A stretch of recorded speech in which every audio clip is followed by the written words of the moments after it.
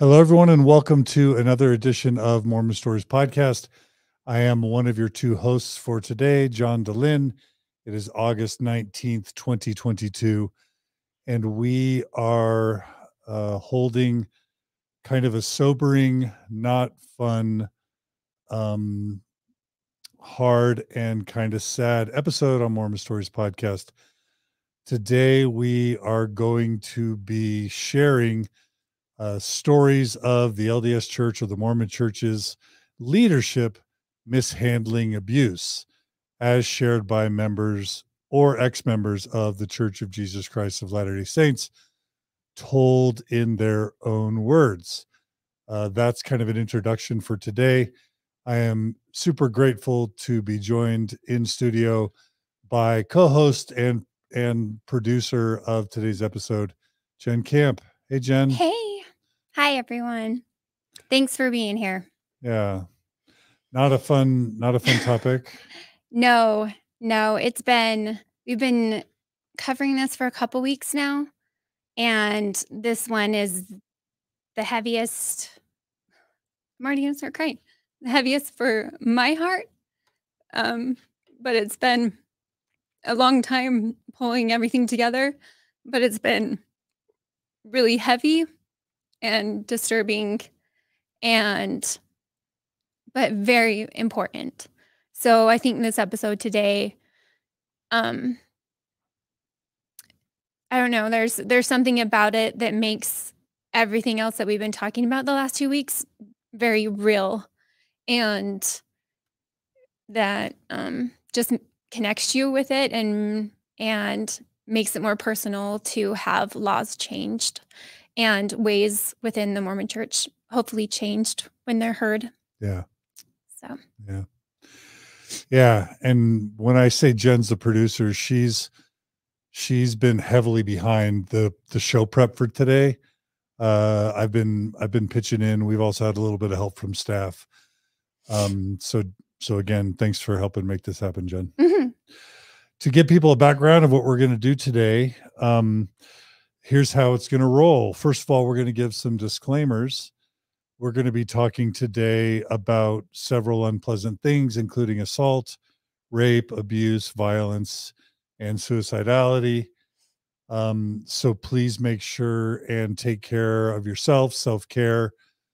Engage in this episode only as your mental health and your faculties allow, and also be mindful of who else is going to be listening or viewing.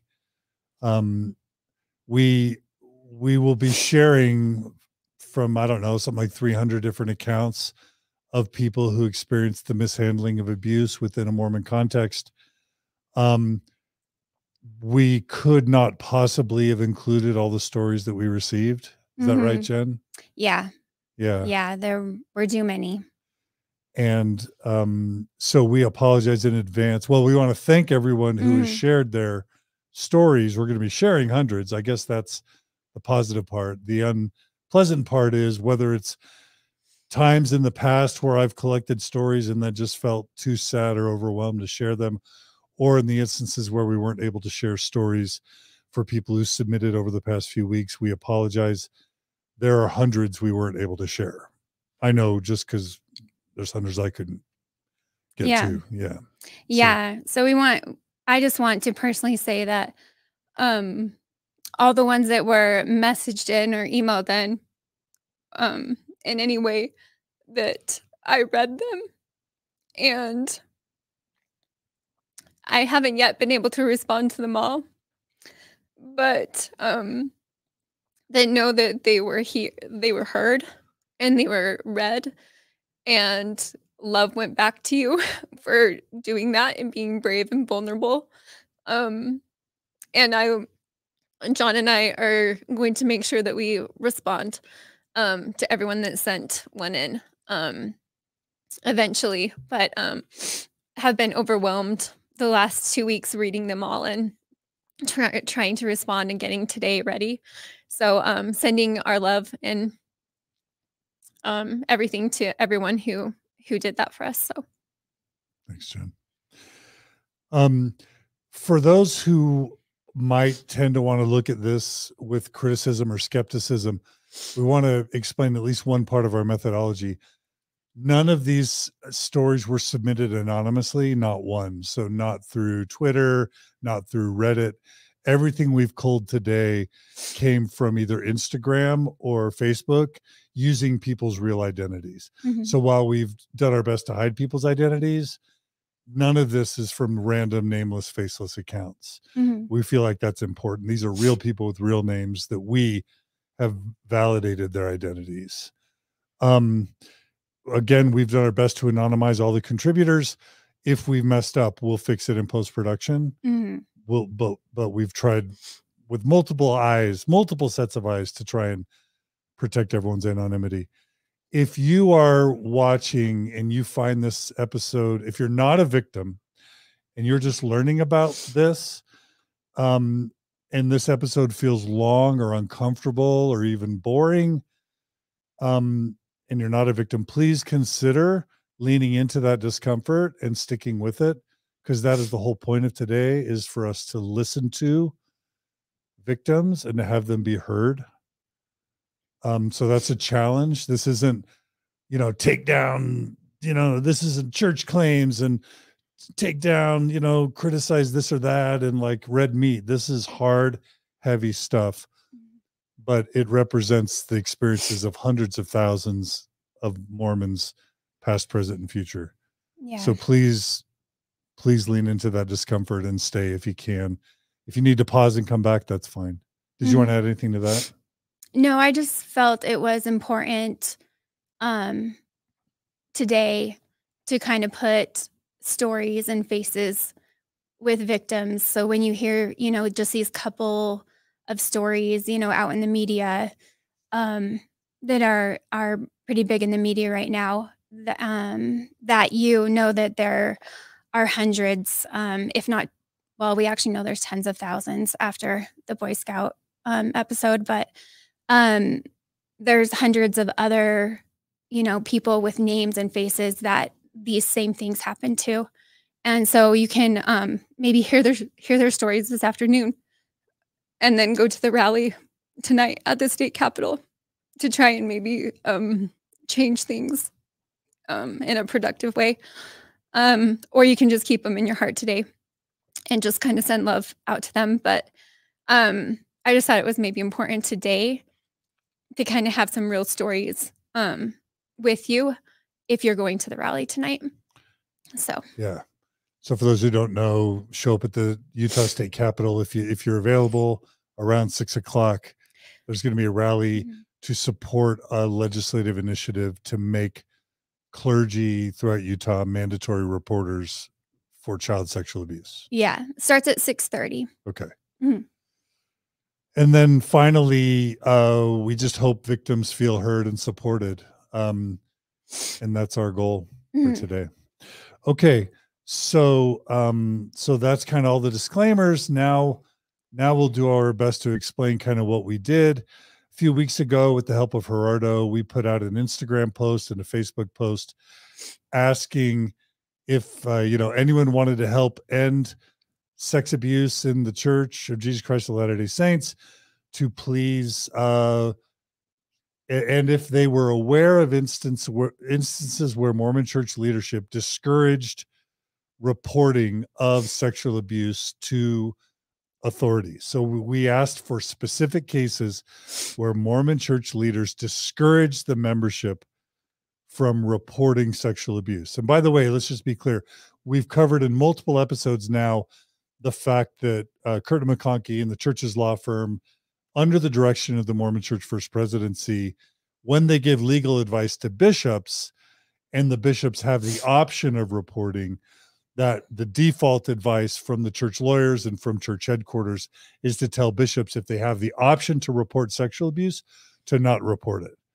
That's not what we're covering today, although there's going to be lots of instances of that in here, almost every one.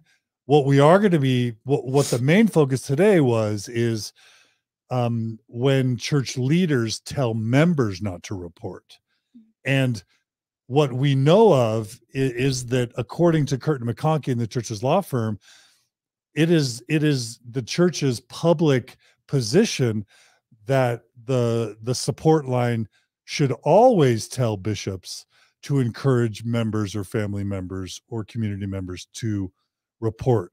But even though that's the official line of what the helpline and Kurt McConkie and the church claim they do, what we know is that in many, maybe the majority of instances, actually, when it gets down to the local bishopric, local stake presidency, or local mission presidency level, there's a massive tendency for these leaders to tell members not to report, to keep it in the family, to keep it in the ward, to keep it controlled by the church.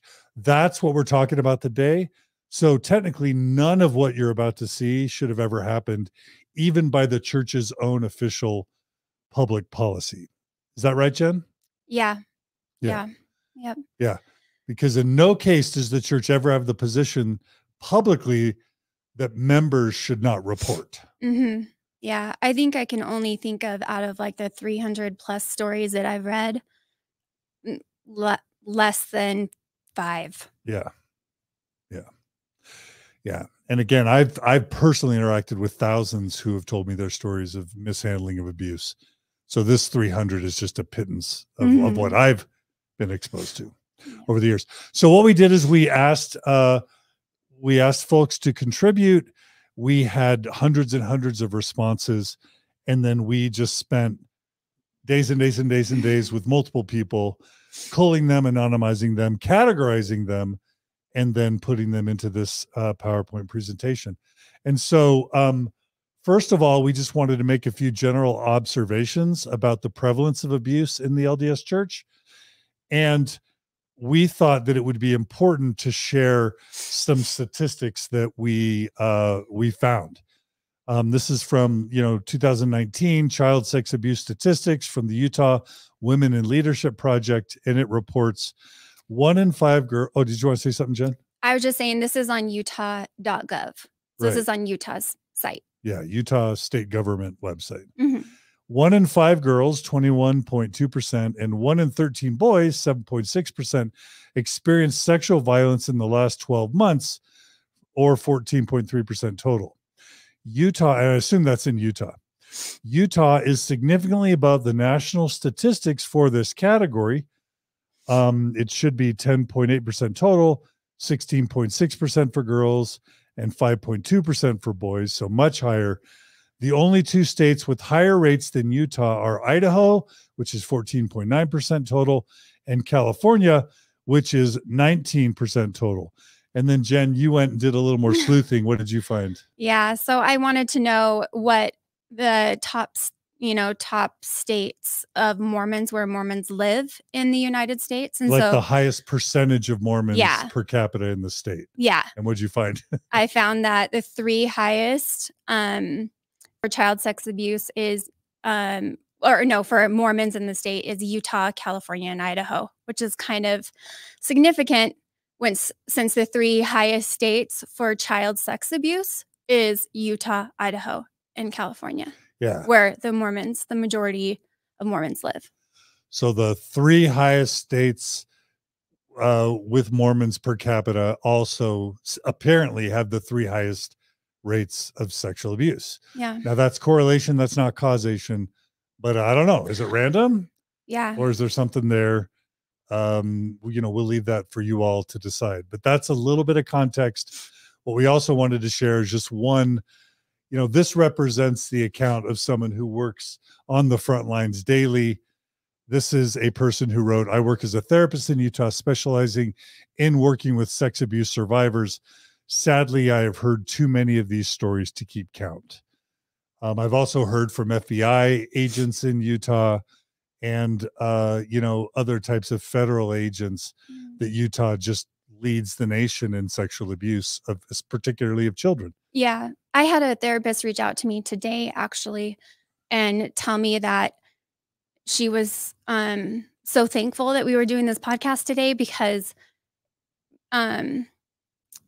of her career as a therapist, she can't actively do anything like this. And she's just had to continue to take more and more and more clients all the time, and knows that this has been a problem and this has been a growing problem. So she's so thankful that um, things are happening now. Yeah. And yeah. We're going to do our best to cover it because there are many who can't. Yeah. So we got so many, and we didn't want to just read 300 in a row, and we weren't sure that was going to be the most productive. So what we decided to do was we teased out categories of reports of mishandling of abuse by Mormon church leadership. And this list just kept growing and growing. We started with like 5 or 6, and now it's like at 15 or 16. But if we were to sort of summarize Mormon church leadership mishandling of abuse, this is the list, and this is also the way we're going to organize today's accounts. So basically, it starts with Mormon apostles and general authorities encouraging an initial disposition to not believe victims. So leaders teaching to not believe victims. It goes on with apostles and general authorities teaching bishops to rely on the gift of discernment to figure out what happened. And then there's 2 problems there. One is just this teaching that Mormon leaders have the gift of discernment.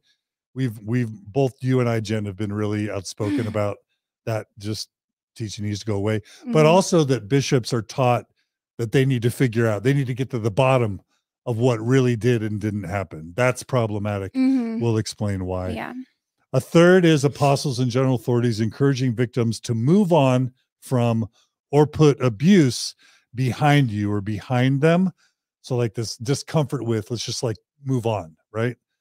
Number 4 is just basically bishops not believing victims, bishops and leaders not believing them, bishops not reporting to authorities when they could or should, or doing nothing.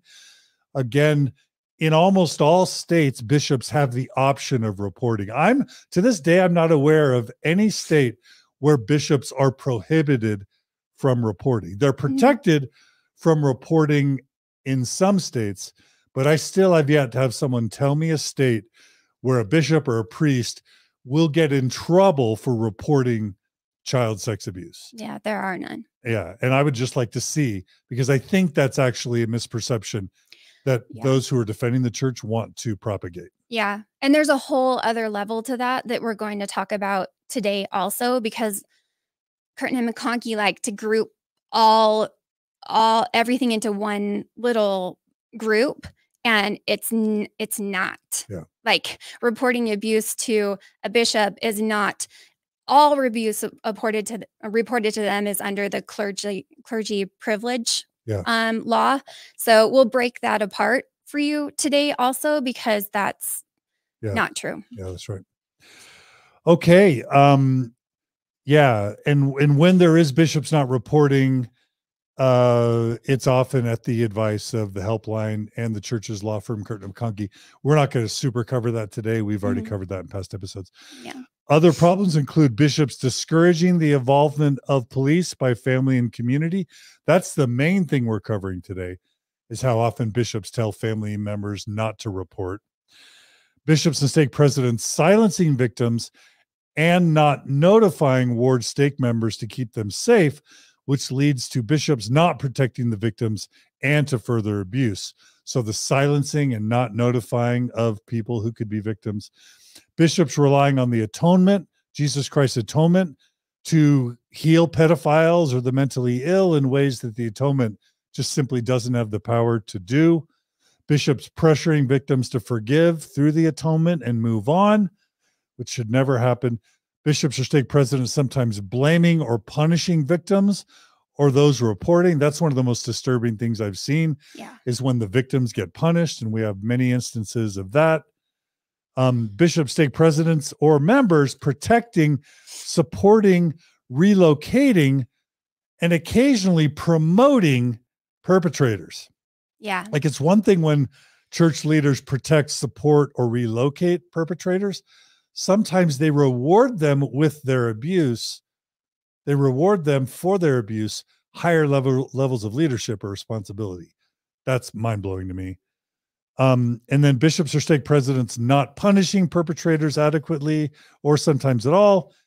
And then finally, something we don't have a ton of reports of, but this was noted in the AP article: church lawyers, staffers, and local leaders tampering with witnesses or destroying evidence. Such as shredding the documents, or as Tim Kosnoff said, Kurt McConkie calling church leaders and bishops and telling them what they should or shouldn't say, in court proceedings, that sort of thing. Yeah. So those are kind of the categories, and it's a lot. But we wanted to begin with some deeply problematic messaging from LDS general authorities, because it kind of starts from the top. In fact, everything starts from the top. Any anger that you have at Kurt McConkie and the church's law firm is ultimately misplaced, because they're a law firm that is representing their client. And the client is the corporation of the president of the Church of Jesus Christ of Latter-day Saints. It's ultimately right now Russell M. Nelson in the first presidency. And so it's the first presidency that's making the decisions ultimately, not Kurt McConkie. Right. And it's very obvious watching like the training videos that we've gotten a hold of and things that, there'll be this portion of the video where they're like, it sounds like they're like super awesome and great and like and doing everything for the victims and everything like that. And then there'll be like, a 10-minute section where they really tell you what they really are going to do. Yeah. And then it will go back to like helping the victims and but these parts never actually get done. It's only like the little sections in between their fluff that are real, that have the real impact. Yeah. And we're just going to show you right now what we mean. So one of the first problematic messages that we've identified from apostles and general authorities are when apostles and general authorities encourage an initial disposition to not believe victims, or when they teach the gift of discernment or responsibility to investigate, that somehow leaders should take on the responsibility to investigate. And let's go ahead and roll a clip from Chief Attorney and First Presidency member Dallin H. Oaks, which will illustrate this. Be prayerful when responding to accounts of abuse. Determining the truth is often very difficult and requires your special gift of discernment. You may not be able to get all the facts in an interview. Be certain that abuse is actually occurring. Seek inspiration and discernment to prevent innocent people from being hurt. Sometimes persons will approach you with problems of abuse that took place many years ago. As they try to reconstruct childhood memories, they often have difficulty determining what actually happened. Memory is complex and may be unreliable. What actually happened may never be determined, but the present pain is real. Bishop, respond with respect, patience, kindness, and support. We're teaching our people. We are talking about it. We have set up a course of instruction for our bishops all across the nation. All last year, we carried on an educational program. We've set up a helpline for them where they can get professional counseling and help with these problems. Okay, so Jen, what were the things in that video that were most troubling to you? So going with what was said last there, I've never heard of one phone call that has ever went into the helpline for the victim to be transferred to a therapist's office to make an appointment. Yeah.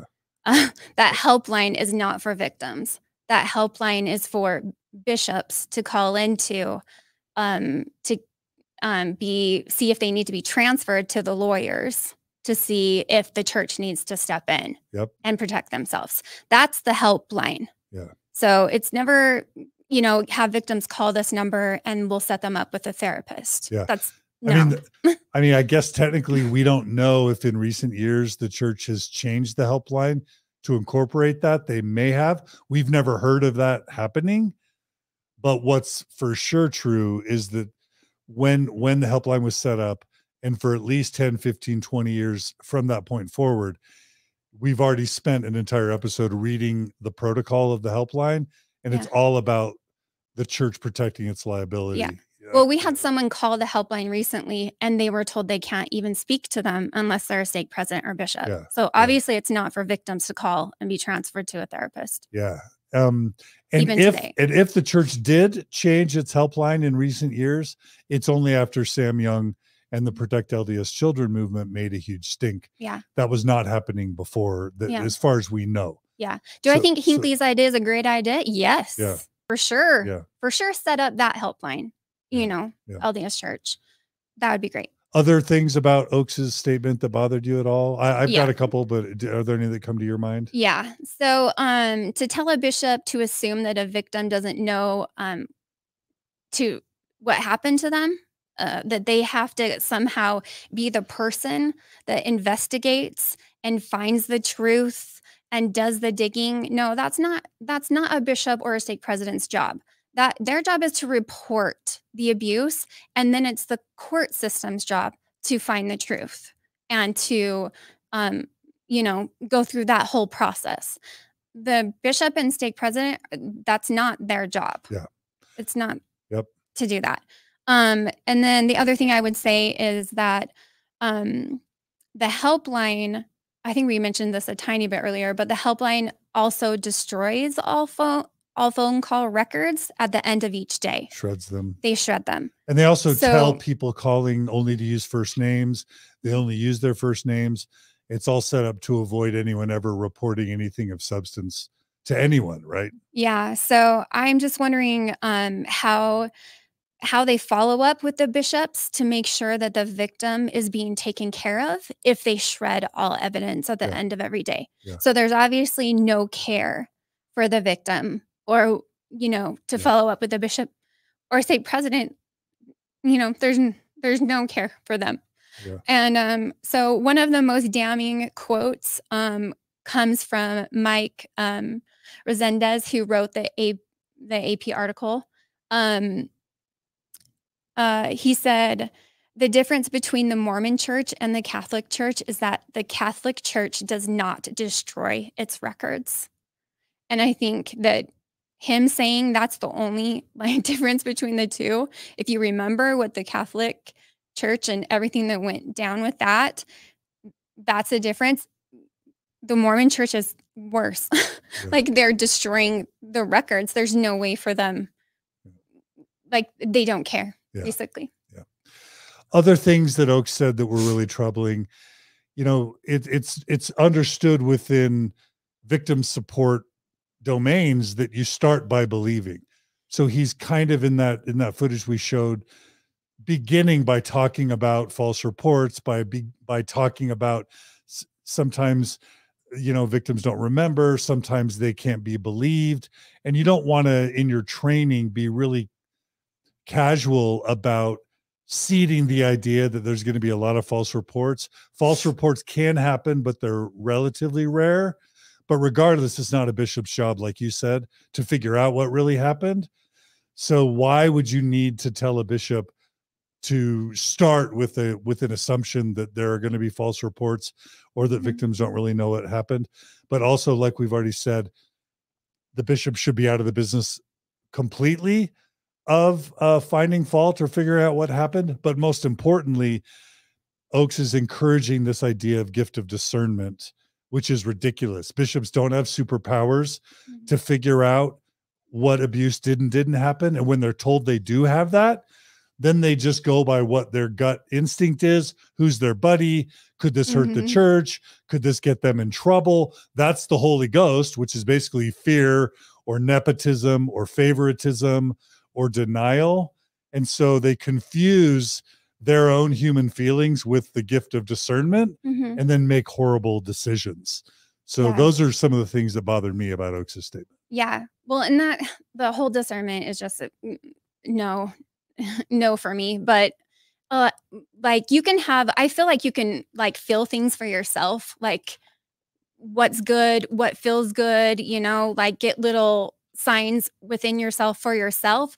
But when you tell someone that they can do that for a whole ward membership or other people or the whole Mormon people as a whole, that's no. Like, we have so much evidence against that it's just, you can't even claim that anymore. The LDS Church, you can't claim that. There's too many, there's thousands, tens of thousands that have just been given within the last couple years. Like, you can't. Yeah. You just can't claim it anymore because there's no evidence to back it up.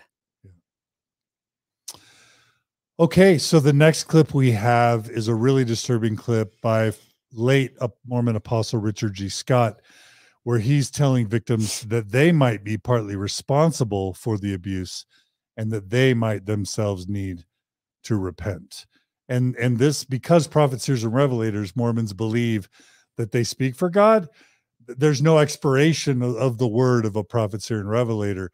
And these clips get passed around decade after decade, and the conference talks that are the records of what they said are passed around decade after decade. And even though Scott's passed on, the stuff lives on. Well, this video, the same video that Scott's going to be talking in right now, is used in the bishop training video. That's for now. Yeah, that's important. Yeah. So here's the clip. Adversity, even when caused willfully by others' unrestrained appetite, can be a source of growth when viewed from the perspective of eternal principle. The victim must do all in his or her power to stop the abuse. Most often, the victim is innocent because of being disabled by fear or the power or authority of the offender. At some point in time, however, the Lord may prompt a victim to recognize a degree of responsibility for abuse. Your priesthood leader will help you assess your responsibility so that if needed, it can be addressed. Otherwise, the seeds of guilt will remain and sprout into bitter fruit. Yet no matter what degree of responsibility, from absolutely none to increasing consent, the healing power of the atonement of Jesus Christ can provide a complete cure. Forgiveness can be obtained for all involved in abuse. So Jen, what are the main things for you there? The whole effing thing. Like, why would it ever be okay for you to tell a victim that it's their fault? Yeah. Like, the assessment of responsibility. There's no, to see whose responsibility is, or what degree of responsibility did you have? Oh my gosh, did you show your shoulder? Is that why you were raped? Is that why you were molested as a child?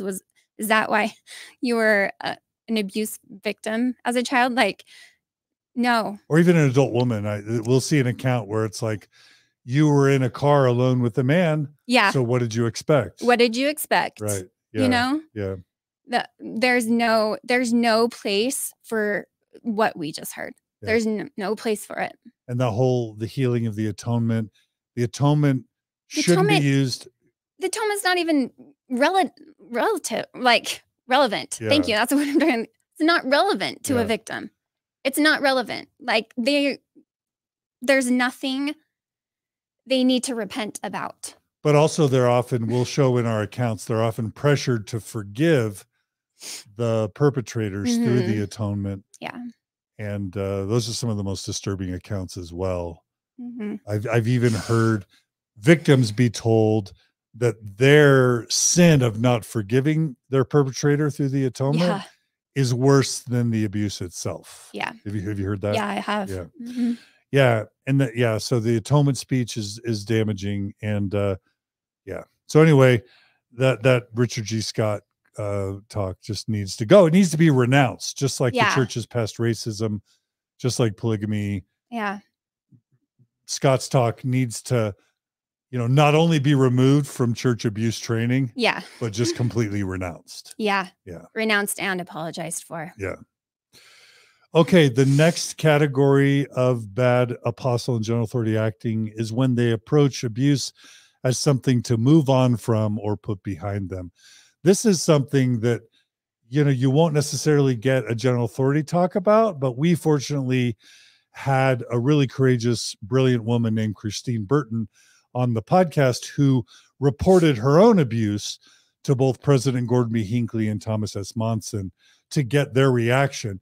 And both Monson and Hinckley knew her abusers very personally and directly because they were her parents. Yeah. And so this shows their general disposition to abuse, how it needs to be sort of moved on from and forgotten. So we'll play clip 1. This is about Gordon B. Hinckley, his response to abuse. Apostle, or when he was prophet. So you reported, you and your brother reported your sexual and physical abuse To him. to President Gordon B. Yeah, Hinckley. and also to Tom Monson, both. And are you comfortable sharing how that? I can share that. Okay. That wasn't like hugely long ago. You want to talk about each one separately, or? Well, we went to see Uncle Gordon, and he said, we need to tell you something because this is a part of your family and we think you should know. And he said, okay. So Bruce, my brother's name, said that most of it was about me, that I had been through the worst, but that there had been horrendous abuse in the family, and a lot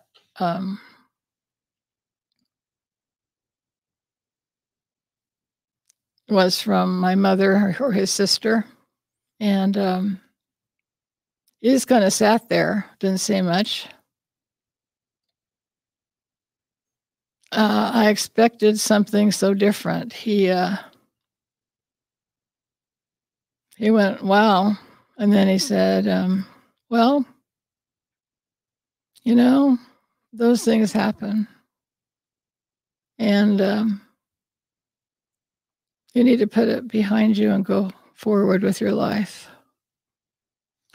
So that was her reporting her mother and dad's abuse to her uncle, Gordon B. Hinckley. And it was just basically, you know, move on. That's Mormon Stories, episode 1621, for those who want to know.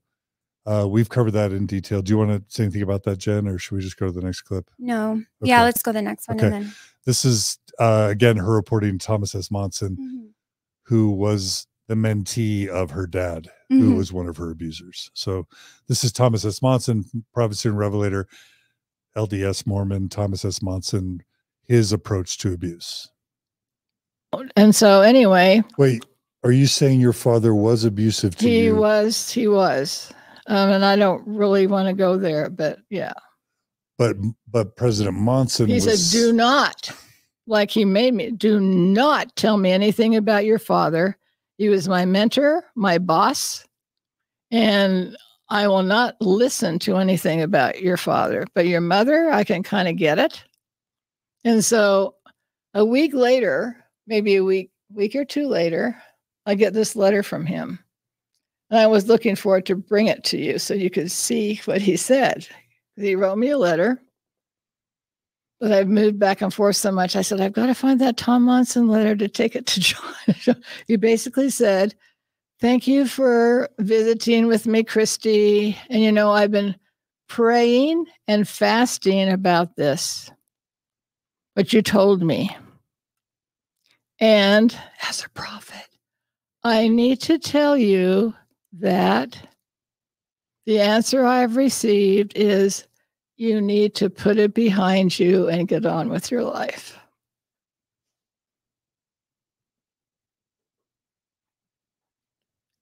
And I've used that letter in Relief Society talks and things to say, look, signed lovingly, Tom. You still have a copy of that letter? I have the letter. So not only is, you know, prophet, seer, and revelator Thomas S. Monson saying move on, move over, you know, get over it, he's invoking his alleged mantle, prophetic mantle, and, you know, direct revelation from God as a way to justify it. And to me, Jen, what this shows is just, it comes from the top. Yeah. If the top church leaders for decades just feel like this is something that we need to put behind us and move on, doesn't that kind of explain everything else we're going to talk about today? Yeah. And I think that's like people who have watched that episode, right after that, I break down and start crying. And she turns to me and she asks if I'm okay. And the reason for my breakdown at that moment was like, you always like, even like deconstructing from the religion part, you always hope that like, if you just got a little higher, like in the church leadership, like if you just got up to like the 12 and could just sit down with them for a minute and ask them or like tell them what's really happening to,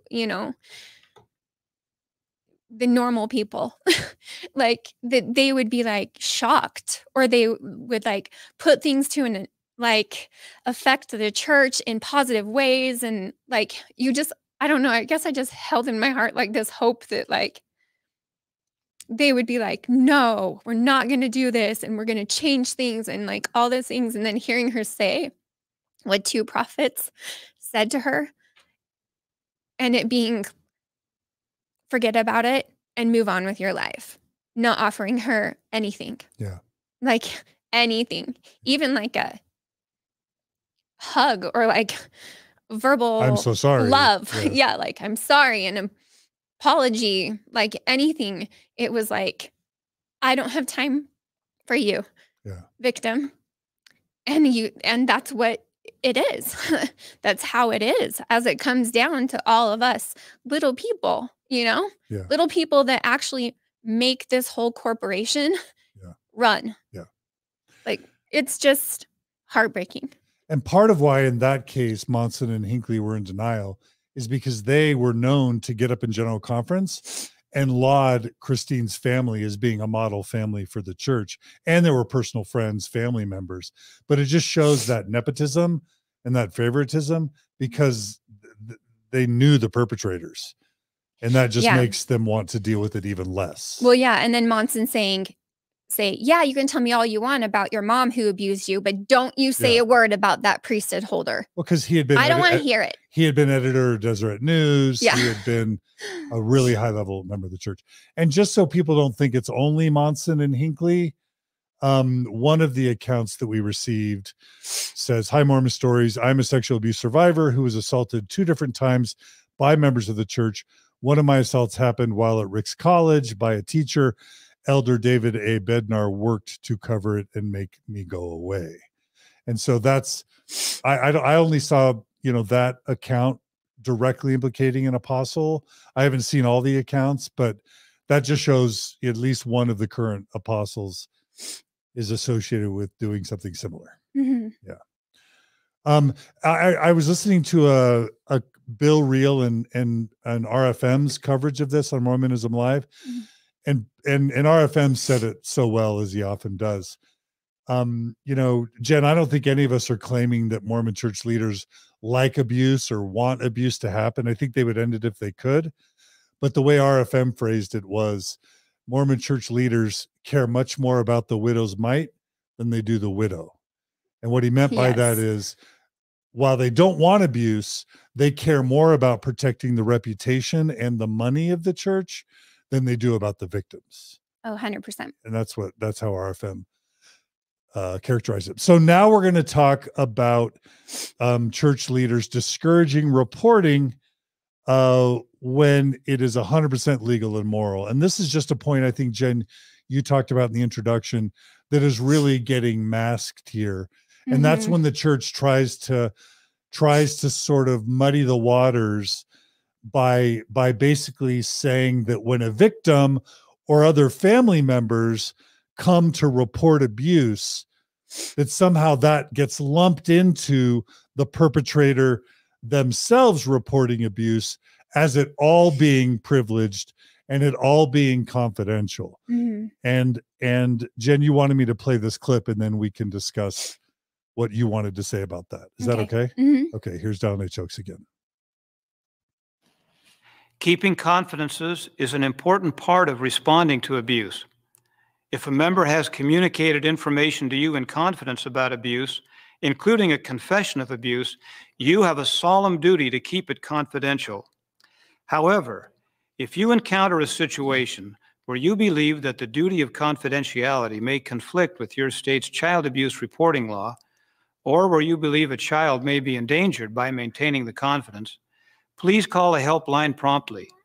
Helpline personnel can assist you in finding a way to resolve your concerns. If in the process of repentance, it is necessary for the perpetrator to report himself or herself to the authorities, the perpetrator should be advised to seek legal counsel before reporting. If the report results in legal proceedings, you, Bishop, should not attempt to influence any witness to give or withhold testimony, nor should you testify yourself in any proceedings before consulting with the Church Office of Legal Services.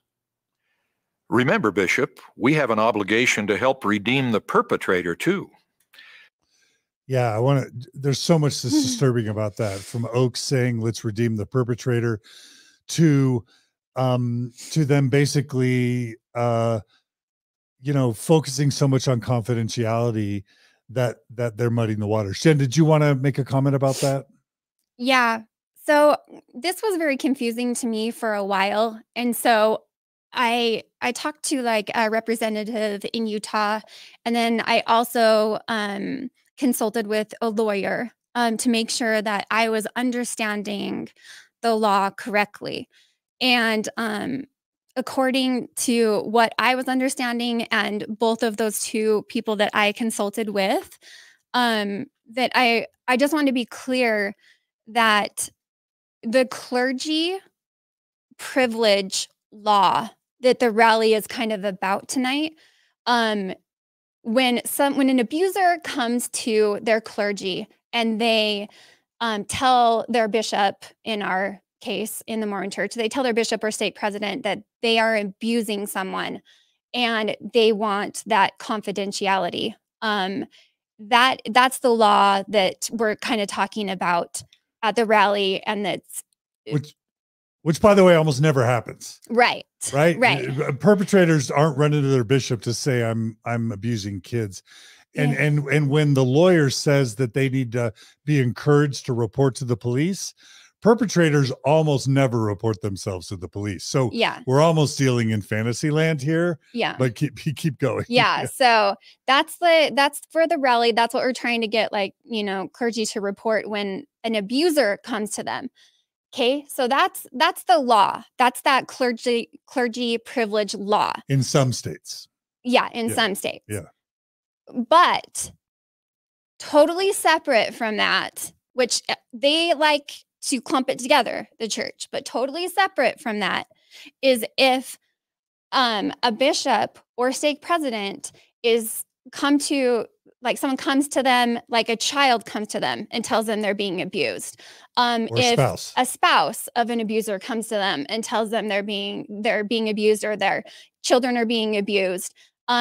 If the bishop sees abuse on a child, that is not protected in that law. In all of those circumstances, all of them, they are mandated reporters. So they must report that abuse. Yeah. They are not included in that confidentiality, confession, clergy law. Yeah. So any of those other times that I just mentioned, they must report the abuse, and they are being told that they are not supposed to. They're being told by the church and their lawyers that they are not supposed to. Yeah. That it's all clumped into that one law, and it is not. And it's worse because they're going beyond that and telling family members not to report as well, and to keep it in the family. And we're just going to show dozens and dozens and dozens of examples now. Yeah. Yeah. Thanks, Jenn. That's really important. Okay. So now we're going to jump to the actual account. So we felt like we wanted to share these videos of top leaders in their training to really convey that this starts at the top. All the accounts and the misdeeds of bishops and stake presidents and mission presidents start with the top church leadership. But now we're going to share different categories. The first is deeply problematic behavior by bishops, stake and mission presidents. This is sort of just like starting with the tip of the iceberg of just how poorly bishops are trained and how bishops are kind of incompetent to deal with so many of these issues.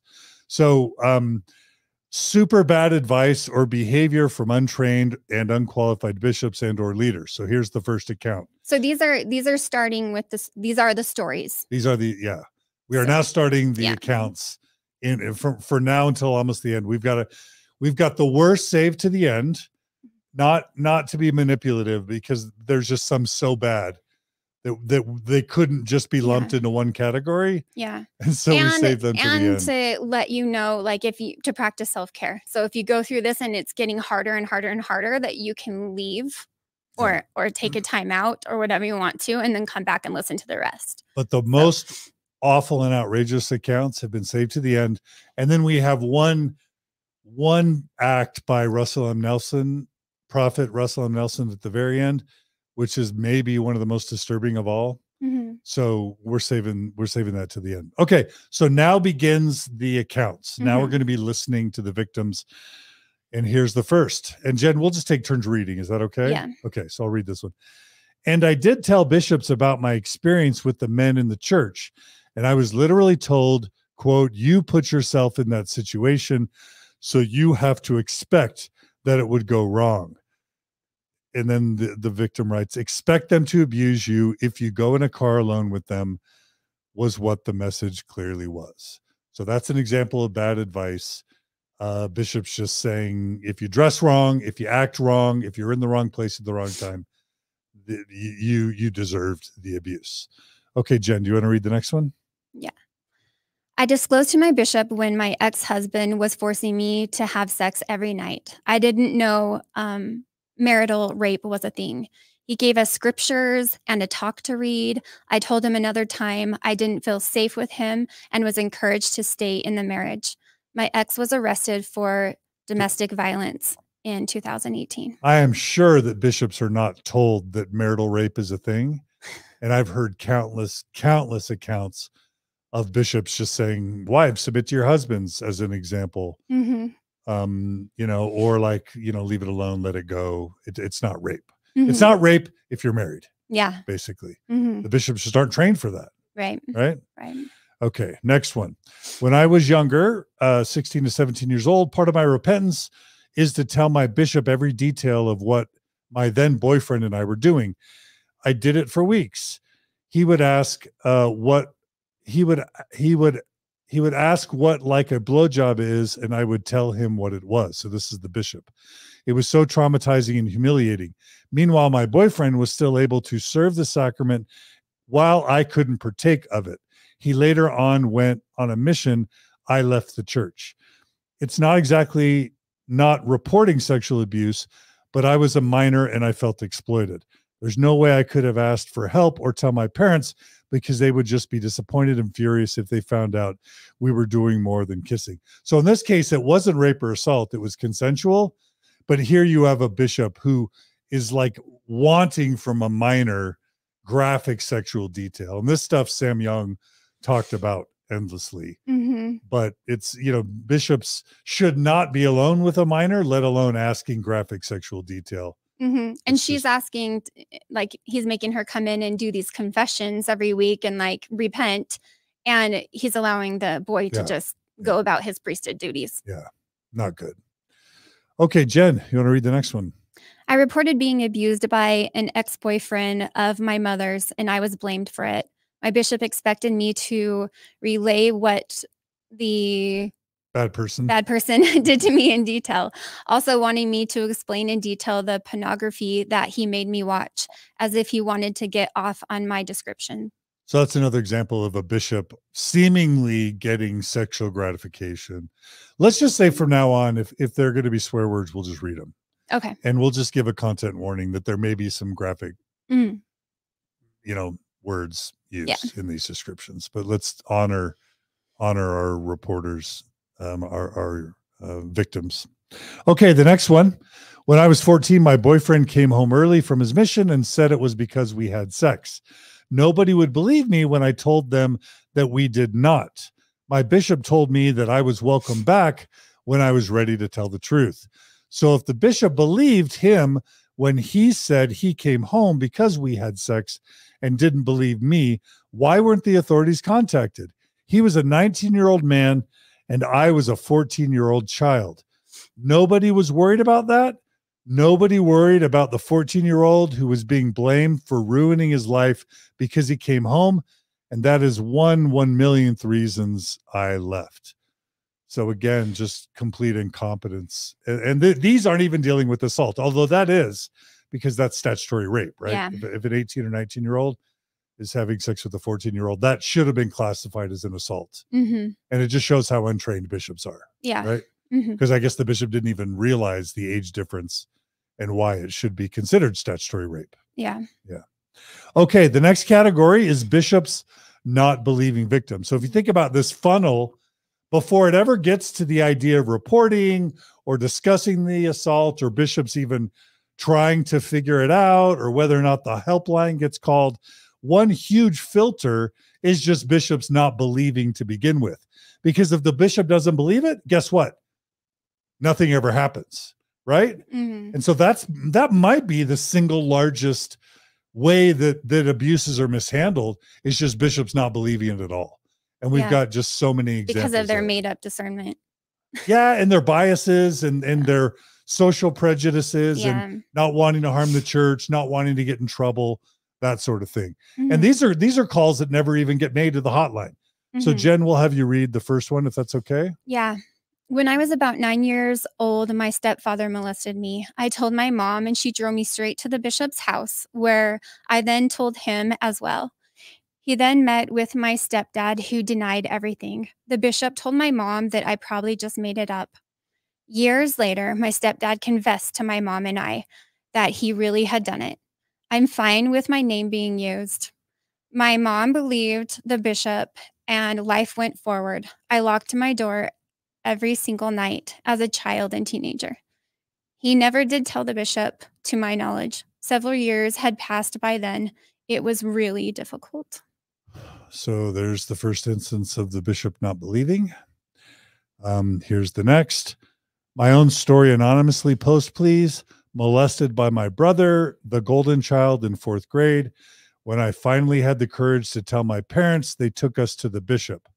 I sat by myself, a 4th grader, having to tell a grown man what my brother did to me. Then my brother was called in and asked his side. Then my parents were brought in, and the bishop told them I was lying because my brother denied it, and I'm not sure what the bishop told my brother.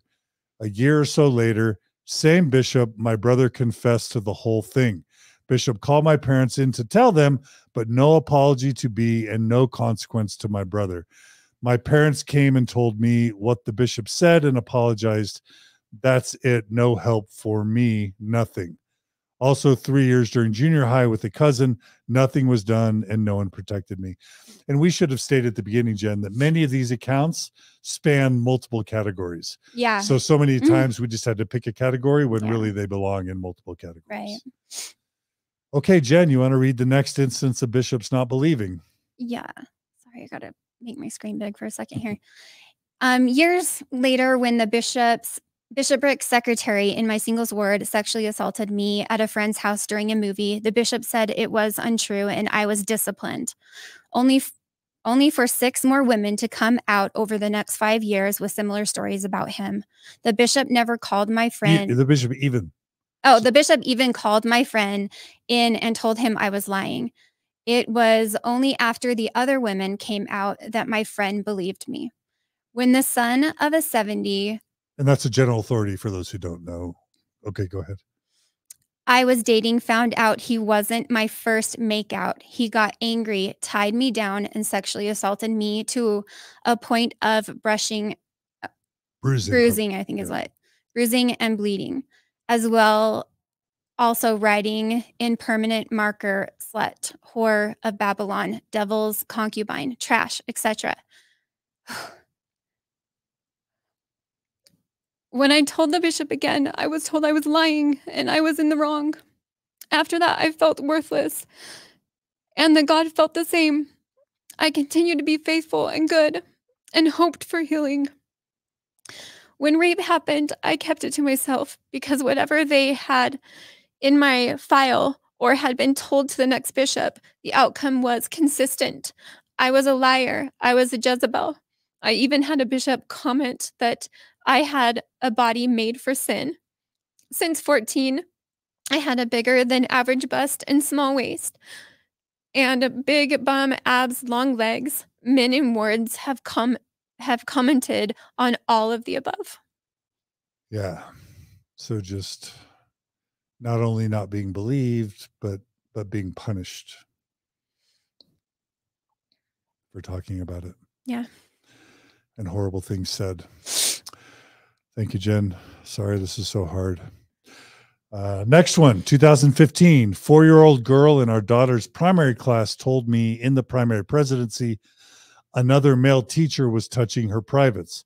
I told the bishop, who said we were mistaken, and the parents, who instantly went inactive. Nothing was done. That was our shelf. It broke. All right. So the bishop said she was mistaken. Jen, this next one's kind of long, but maybe you can just read it to the point where we hear that they're not believed. Okay. The sexual abuse started when I was 9 years old, the night he legally adopted me and my brothers. I told my mother. She confronted him and he denied it and suggested I be examined by a doctor. This was further trauma. He continued to severely sexually harass me on a daily, ongoing basis, multiple times a day, every day. I would tell my mom everything, and he would lie and say I was making it up. When I was 12 or 13, he was called a second counselor in our branch. Soon after, my mom met with the branch president and the stake president and talked to them about what I had said he'd done and what I continue to report him doing. They both said he was a good man and wouldn't do those things. The stake president said he knew he'd felt guided by the Spirit to call my adopted father to this calling in the branch presidency. Nothing was done. Nothing was reported. The abuse continued for 5 more years and included severe sexual harassment and threats. Thankfully, he never touched me again, but I'm sure it's because I told my mom every time something happened. He had rules about my underclothing and consequences of sexual abuse in places if I violated those rules. He had a rule that I had to hug him morning and night, and he would check to see if I was following the other rule. He would drape my underclothing all over my room, and I would come home from school to this every day. He would go outside when I was changing and look through my window. Again, all of this was a daily thing for years. I tried to cover the window with my curtains and tied them back so tightly the ties had to be cut off. When my mom confronted him about this and addressed it with church leaders, they suggested we must have evil spirits in the house. He was still in the branch presidency during this time. He would also occasionally hit me or push me down and kick me. He was a huge man, 6'5". I lived in absolutely daily terror for 8 years and has left me with deep trauma, PTSD, and a dissociative disorder, all of which I am healing from. I've come a long way. The end came when I interrupted a conversation between him and my mother about family scripture study because I had exams to study for, and I'd already read my own scriptures that day. The church was everything to me, and I was a very good teenager. So my mom had excused me without his permission. When I very nicely and carefully tried to explain, he charged me, picked me up by my neck, threw me to the ground, and kicked me multiple times to the point I was badly bruised, and it was hard to walk. Then he kicked me out of the house. I was 17. I left, and a few weeks later, my mom and brother left. For a while, we had to basically go in hiding because of the level of danger based on things he was threatening to do. Meanwhile, he was spreading lies about me and my mother throughout our branch. People believed him because of his calling, which he'd since been released from after serving for years. And I was branded a liar. We were told by other leadership not to talk about what had happened to anyone in the church because it might impact their faith. So we were isolated and unable to defend ourselves or set the record straight since we wanted to obey our leaders. We set out to destroy our support network and even sabotage my relationship with my boyfriend by ingratiating himself with my boyfriend's family in Utah and convincing them I was a liar. When I sat down with my boyfriend's father, who was a temple worker, and told him everything that had happened, he just asked me if I thought that was reason to end a temple marriage. On a side note, my stepfather was also working at the Veil off and on during those years. The church leaders did nothing to help me and only used their authority to try to convince my mother that I was lying. Yeah, and we have a whole category on what happens when your abuser is your bishop, right? Mm-hmm. Or stake president or mission president. And we see accounts of that literally every month here in the news in Utah. In this case, it wasn't that. So super disturbing stuff. Okay, now we're going to the next category where bishops do nothing and or not reporting to authorities when they could or should, often based on legal advice from the helpline or from the church's law firm, Curtin McConkie. So this category is doing nothing and or not reporting. So not believing is one. Now it's doing nothing or not reporting to not reporting to advice when they could. Okay, I'll go first. Unfortunately, I have a horrible story about a gang rape by a bunch of Caucasian young men from good families of a new member. Oh, put it up on the screen. Oh, sorry. Unfortunately, I have a horrible story about a gang rape by a bunch of Caucasian young men from good families of a new member who was a Hispanic teenager. The church leaders gave all of the young men a pass because they didn't want to mess up their chances to go on a mission, which would also bring shame to their families. They told the hardworking single mom of the young woman that, quote, for her protection, close quote, she shouldn't come to any more youth activities. So again, that's punishing the victim, right? Mm-hmm. When I found out about this, I was hiding from an abusive husband who the church leadership was protecting and attempting to leave the church. The bishop knew me well, and I thought I could trust him. I was the Ward Relief Society president when I went to the leadership for help due to my spouse's abuse. There's much more to my story and what the church did to me and my best friend when we realized the church was protecting the abusers. Getting away from the church was the best thing I ever did for my mental health. All right, Jen, next. Hi, John. I was sexually abused by my oldest brother. My dad was our bishop and told the stake president that he could handle it on his own, never turned my brother in, and never got me counseling. He then told me later, a couple years ago, that he felt it was a very tricky situation because he loved his son and loved his daughter. 28 years later, he tells me, should I have done things different? Totally. But I did what I felt was best in the situation I was given. I never respond to these, but I've been pulling all. Oh, I think that's different.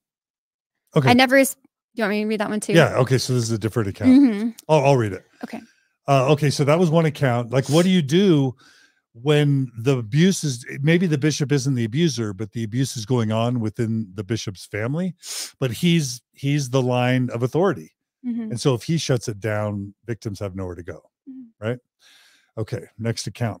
I never respond to these, but I've been pulling all of my friends who leave, and among the women, something like 60% left because of some sort of sexual experience being handled badly by leadership, be that invasive interviews, unequal and misogynistic punishments for sexual misconduct, or church punishment of the victim of sexual assault. Of the victim, it's been eye-opening and honestly really depressing. Okay, next example of doing nothing. When I was 14, I told my bishop, first counselor in the bishopric, and young women leader that my stepfather was molesting me, and they did absolutely nothing. Telling adults who should have protected me, including my mother and grandmother, and them doing nothing has affected me more than the abuse itself. Yeah. And we should add, I think this is the biggest single category. So we've been focusing on people that call the helpline, but I think it's possible the largest number are the ones not believed and the ones where the bishops just literally do nothing. Yeah. Yeah. Okay. Next one. My friend sent me a horrific email detailing the sexual abuse her husband had admitted doing to their young daughter. She also stated that before his mission, he admitted to his parents and bishop that he had inappropriately touched his sister and viewed pornography, but had since repented and was still allowed to go on his mission. I tried calling, but her phone was disconnected. My husband wanted to confront him, but they were gone.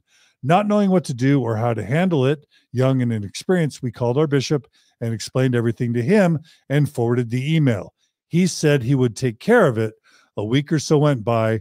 We asked if law enforcement found him. He said they didn't contact police, but did fill in the new bishop. So I'm guessing a call was made to the lawyer hotline, and that was that. Years later, I found her on Facebook, still married, more kids. I feel sick. I trusted our leaders to handle the situation properly, and instead the can was just kicked down the road, so to speak.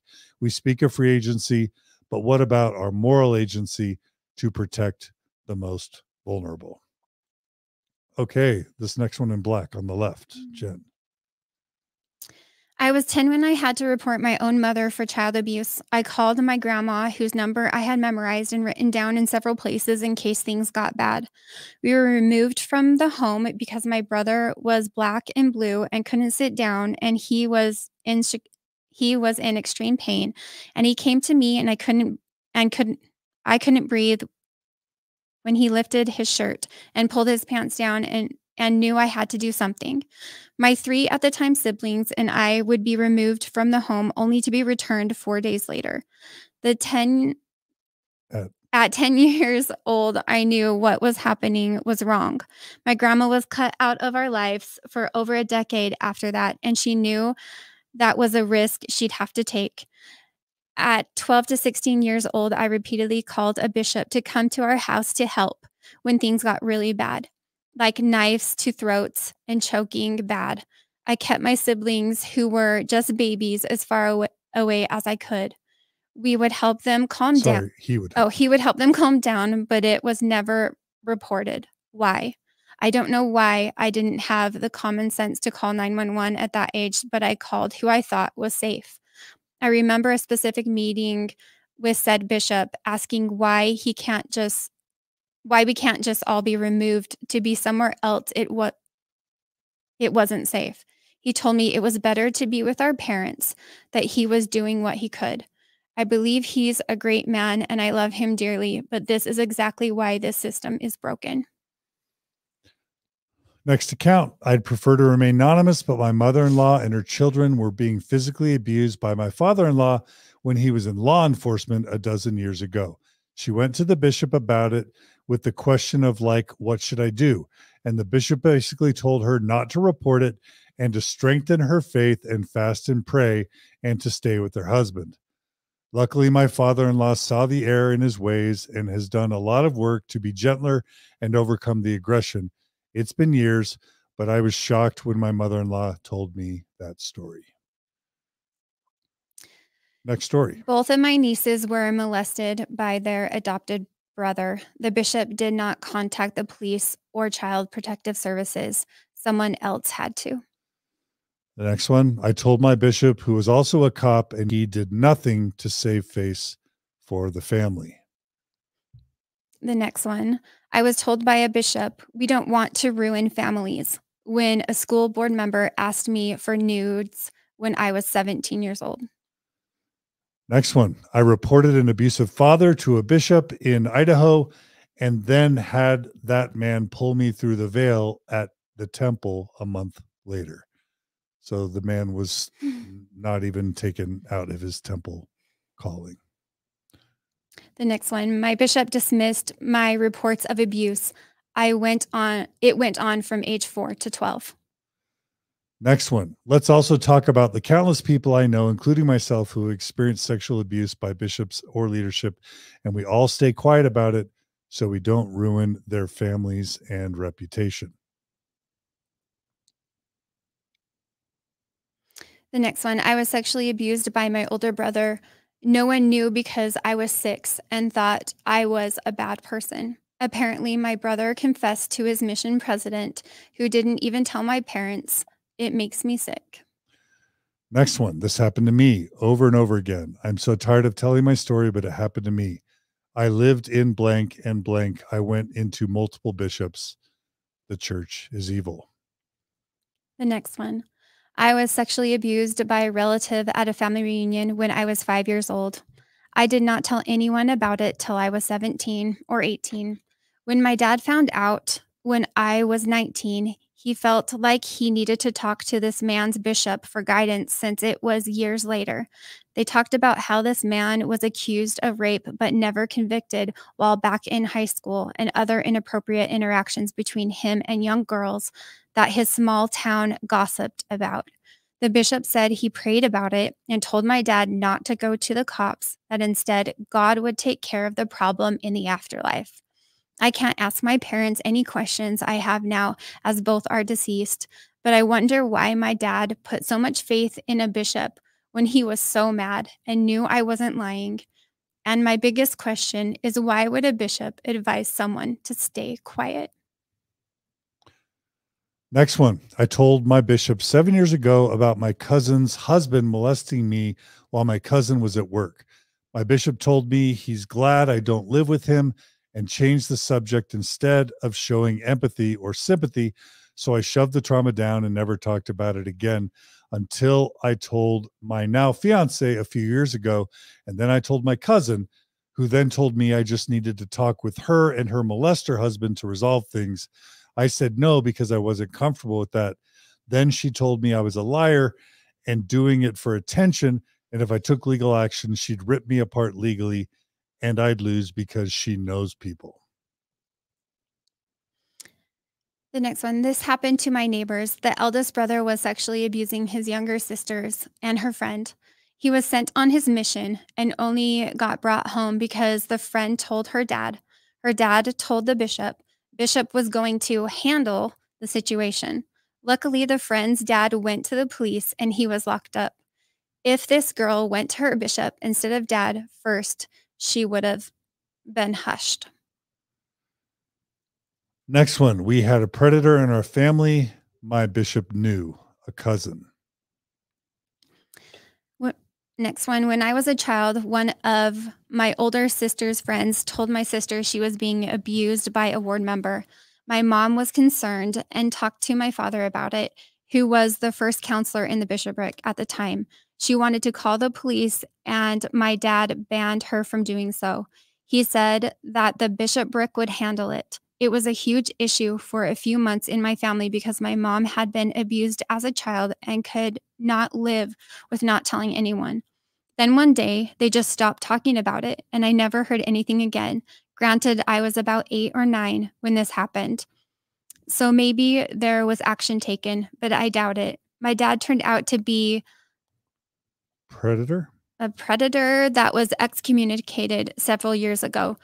I left the church around the same time. I heard he was rebaptized about a year ago, which is some serious BS if I ever heard it. My dad hurt many, many women, and I know the bishops covered for him multiple times. It was never children, as far as I know, but it was non-consensual women in our ward and women he worked with. He was eventually arrested, which led to his excommunication. He was a known predator before he was arrested. He was meeting with his bishop weekly or monthly, but nothing was ever reported. Probably helped that he was an attorney, so I'm sure people were afraid of being sued. One of the women he assaulted threatened to sue the church because my dad gave her an STI, but I have no idea of that outcome. Next one. Hi, I was sexually assaulted by an 18-year-old when I was 17, and my branch president did not report. He also did not advise me to report to police or to tell my parents. I told no one except my branch president. I broke up with the person, but I don't think I even realized at the time it was assault.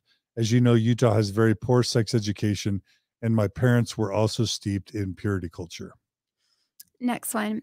Hi, I sent an email a little while ago with my story. My stepbrother molested me, and my bishop kept it under wraps, and my parents blamed me because of tight jeans. My stepbrother was addicted to porn, and they knew it, but they never blamed him. They even told me to respect my stepbrother because he had the priesthood.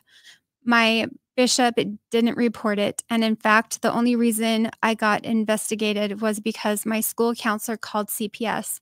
Nothing was ever done because my parents told not to say anything as to not ruin our reputation at church. Several years later, I was forced on by a guy in the YSA ward, and again, the bishopric did nothing. In fact, they loved him because even though he was a little troubled, he was doing his best to become a better man under God. Basically, nothing was ever done again. They protect the men in the church. Okay, so that's the largest category, other than like the worst ones at the end, but that's where bishops do nothing. Bishops, stake presidents, mission presidents do nothing. Maybe that's the most common response. What do you think? Yeah, I think so. Yeah. Mm-hmm. Okay, if you're feeling like this is long, again, lean into that, but also know these other categories are a little bit shorter. The next category is when bishops or leaders are the abusers. This is kind of a subcategory of doing nothing. There's only a couple of these. But what do you do if your bishop is the abuser? Of course, they're not going to do anything, right? Right. And then where do you go? So let's read the first one. I'd like to stay anonymous, but my grandfather was a bishop, and during his calling, he sexually assaulted me. I was 7 at the time. In no way would God want someone like that to have any authority, and he would not want to protect the man in his 60s over a child. Next one. John, my angelic 80-plus-year-old mother-in-law recently shared her sexual abuse after looking through old family photos. She had never spoken about it until recently, and her pain and sadness was palpable. Her father died when she was 7, and for a number of years she stayed with her oldest sister and husband while her mom was away. Her abuser was a bishop, stake president, and died as the patriarch in one of the stakes. His name was blank, and she's certain he abused his 5 daughters as well. How much for prophetic revelation, huh? Yeah, so much for prophetic, so much. Yeah, so much for prophetic revelation. Okay, the next category, and by the way, again, I've already said this. How many articles and stories have we seen over the past 5 to 10 years of bishops being tried in court, or seminary CES instructors, seminary institute instructors? We've had mission presidents, stake presidents, like oftentimes for whatever reason, branch presidents, bishops, stake presidents, and mission presidents are the abusers. Super common. So even though we didn't report a lot of those, there's a news story once a month about that happening, at least here in Utah. Okay, next category, bishops and stake presidents silencing victims or reporters, people who report, and not notifying ward or stake members to keep them safe, which leads to bishops both not protecting victims and protecting others from further abuse. So first account, I had this happen to me at BYU, Hawaii. When I was living in married housing, my ex-husband was extremely abusive. The school and my bishop silenced me. So this is bishops silencing members and telling them to keep it quiet. Okay, Jen. Anonymous, please. This is from my mom's journal. She died in 1989, killed by Mormon patriarchy that didn't let her get an abortion to treat her cancer. Unfortunately, this short entry goes over a page turn. Her family converted in 1969. Her father, my grandpa, had to repent for his quote-unquote problem after, I think that's patriarchal confession. His problem was molesting and raping children. He should have gone to jail then. Instead, everyone was so proud of him. He went on to molest and rape my older sisters. They think I was too young to have been his victim, but we have many other female cousins. His son did the same to his own daughters. The problem was rediscovered soon after my mom's death. I do not know how my mom allowed her abuser access to her children. Next story. My best friend told me that she was abused by a teen in our ward when she was 7 and he was 15 to 16. She told her bishop, who immediately said, "Oh, is it his name? We've had problems with him before." They didn't want to ruin his life, and yet he traumatized at least 3 young girls in my stake. He was never reported. She said she's glad his life wasn't ruined, but I have been angry with her bishop for years. Okay, so that's, again, silence allows perpetrators to continue abusing later. Next category is bishops discouraging family or ward members from reporting or not telling them to report. This is, to me, the biggest deal. because it's one thing when bishops can report and they choose not to. It's another thing when church leaders proactively instruct members not to report, which actually goes against what the helpline says it recommends. So why is the helpline not being successful in instructing bishops to tell family members to report? Is it possible they're not mentioning it, so it's written on the protocol, but they're not actually mentioning it? I don't know. But what we have here are many, many accounts of bishops instructing members not to report. Go ahead, Jen. Not only sex abuse, but physical abuse. I had a bishop tell me not to report my husband for physical abuse because he could lose his job and ruin both of our futures. This bishop was a retired police officer. Next story. When I was about 8, my older brother began molesting and raping me. About a year later, my dad caught him touching me in the kitchen. They went to our bishop for counsel and help because they didn't know what to do. The bishop spoke to my brother about what he had done, but I'm still unsure to this day if my brother was honest with him or my parents about all that happened. The bishop said that it could just be kept within and did not report the abuse and assaults to the police, and neither did my parents. My bishop then pulled me into his office and told me that I was at the age of accountability, so I should know right from wrong. I'm not really sure what else was said, but I do remember immediately feeling like it was my fault because I should have known better. I should have said something.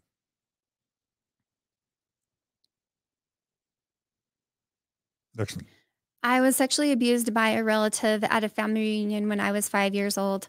I did not tell anyone. We already read this one. Yeah, I think that one was. Okay, let's go there. Okay. Hi, I was sexually assaulted by an 18-year-old when I was 17, and my branch president did not report. He also did not advise me to report to police or to tell my parents. I told no one except my branch president. I broke up with the person, but I don't think I even realized at the time it was assault. As you know, Utah. Oh, I think we might have read that one too. Okay. Sorry, we have a couple of repeats. There's so many of these, Yeah. We have a couple of repeats. I was abused by my 14-year-old babysitter. My parents were discouraged from contacting the authorities because this family was inactive and in danger of not coming to church.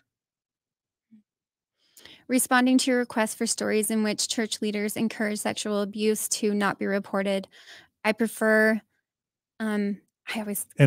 I can't say that word very well. For the victim's sake. My brother sexually abused my sister over the course of 7 years. When my parents found out, they went to our bishop, who encouraged them not to report it and to have my brother do a few sessions for pornography with LDS Family Services. Predictably, the abuse continued, but the bishop encouraged repentance and forgiveness because my brother needed to serve a mission, and reporting the abuse would ruin that. I found out years later when my sister started going to therapy, she hadn't fully told my parents the extent of what my brother had done, and because it was inadequately reported and the focus was on helping my brother, she endured worse. It got worse after going to the bishop. At that point, At that point, my parents started focusing on my sister and have been very open about their mistakes, but being good members, it never got reported. Go ahead and read the final part.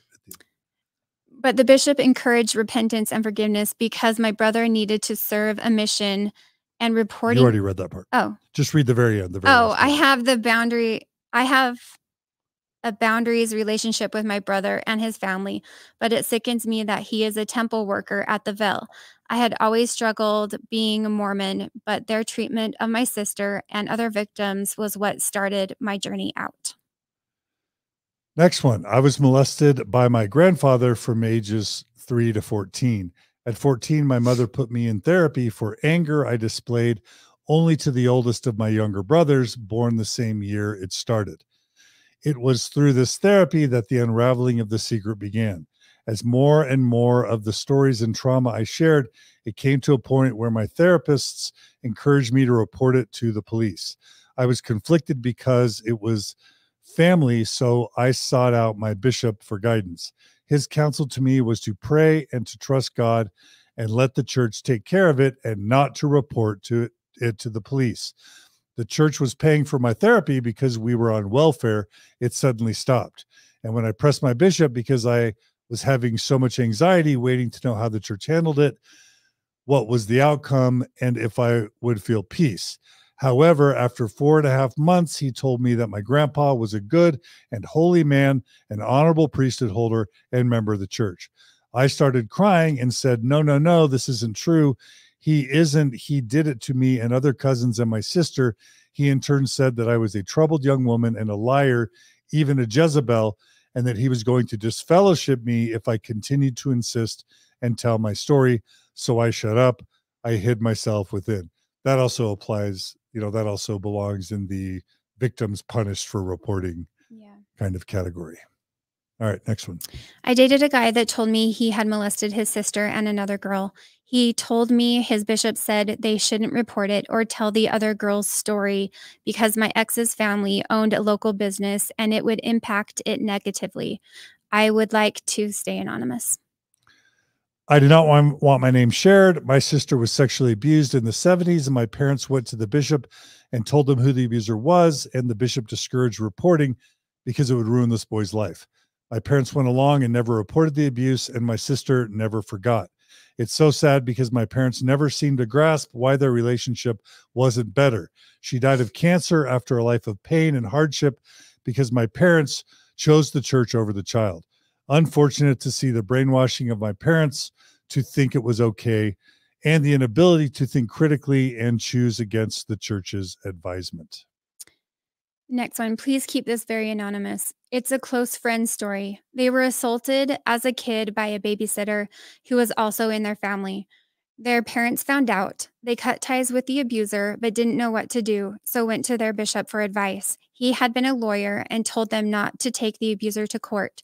He said it would traumatize their child and really, almost forcefully, talked them out of it.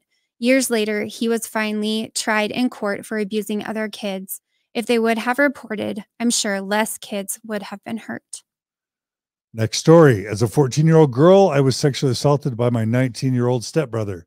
My mom confronted my gambling-addicted stepfather, and they ended up going through a divorce because my stepfather claimed that never happened and that I was lying. They met with our bishop, and when my mom brought it up, she was told not to report it so that this young man can have an opportunity to change his life and possibly serve a mission. Again, protecting the young men, right? My mom was shamed and threatened for trying to protect her children. She was up against powerful men who controlled her. After this, she left the Mormon church and became a single mom, and we were homeless for some part. But the bishop and abusers would tell her no to any relief, food, or support because she had lied and tried to, quote, attack a righteous young man. Okay, so that's just a small sampling of bishops telling members not to report to police. The next category is bishops relying on the atonement to heal pedophiles or the mentally ill.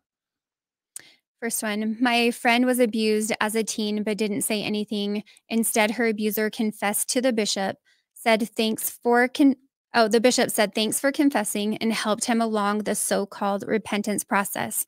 But he eventually was arrested and charged half a decade later and served time in prison.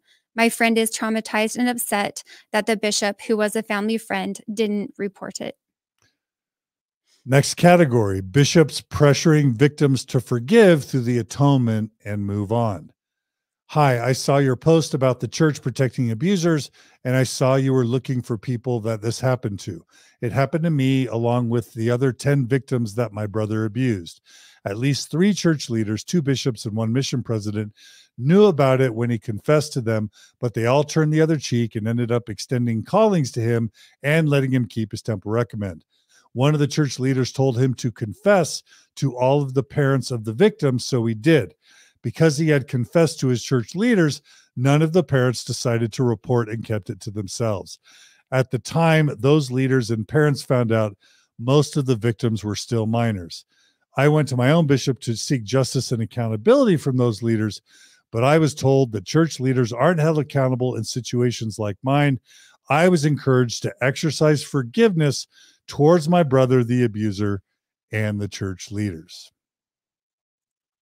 Next one. As a 14-year-old girl, I was sexually assaulted by my 19-year-old stepbrother. Oh, we read we this read one. that one. Okay, Yeah. next one. Sorry. When I was 12, I was sexually assaulted by a 13-year-old in my local church building.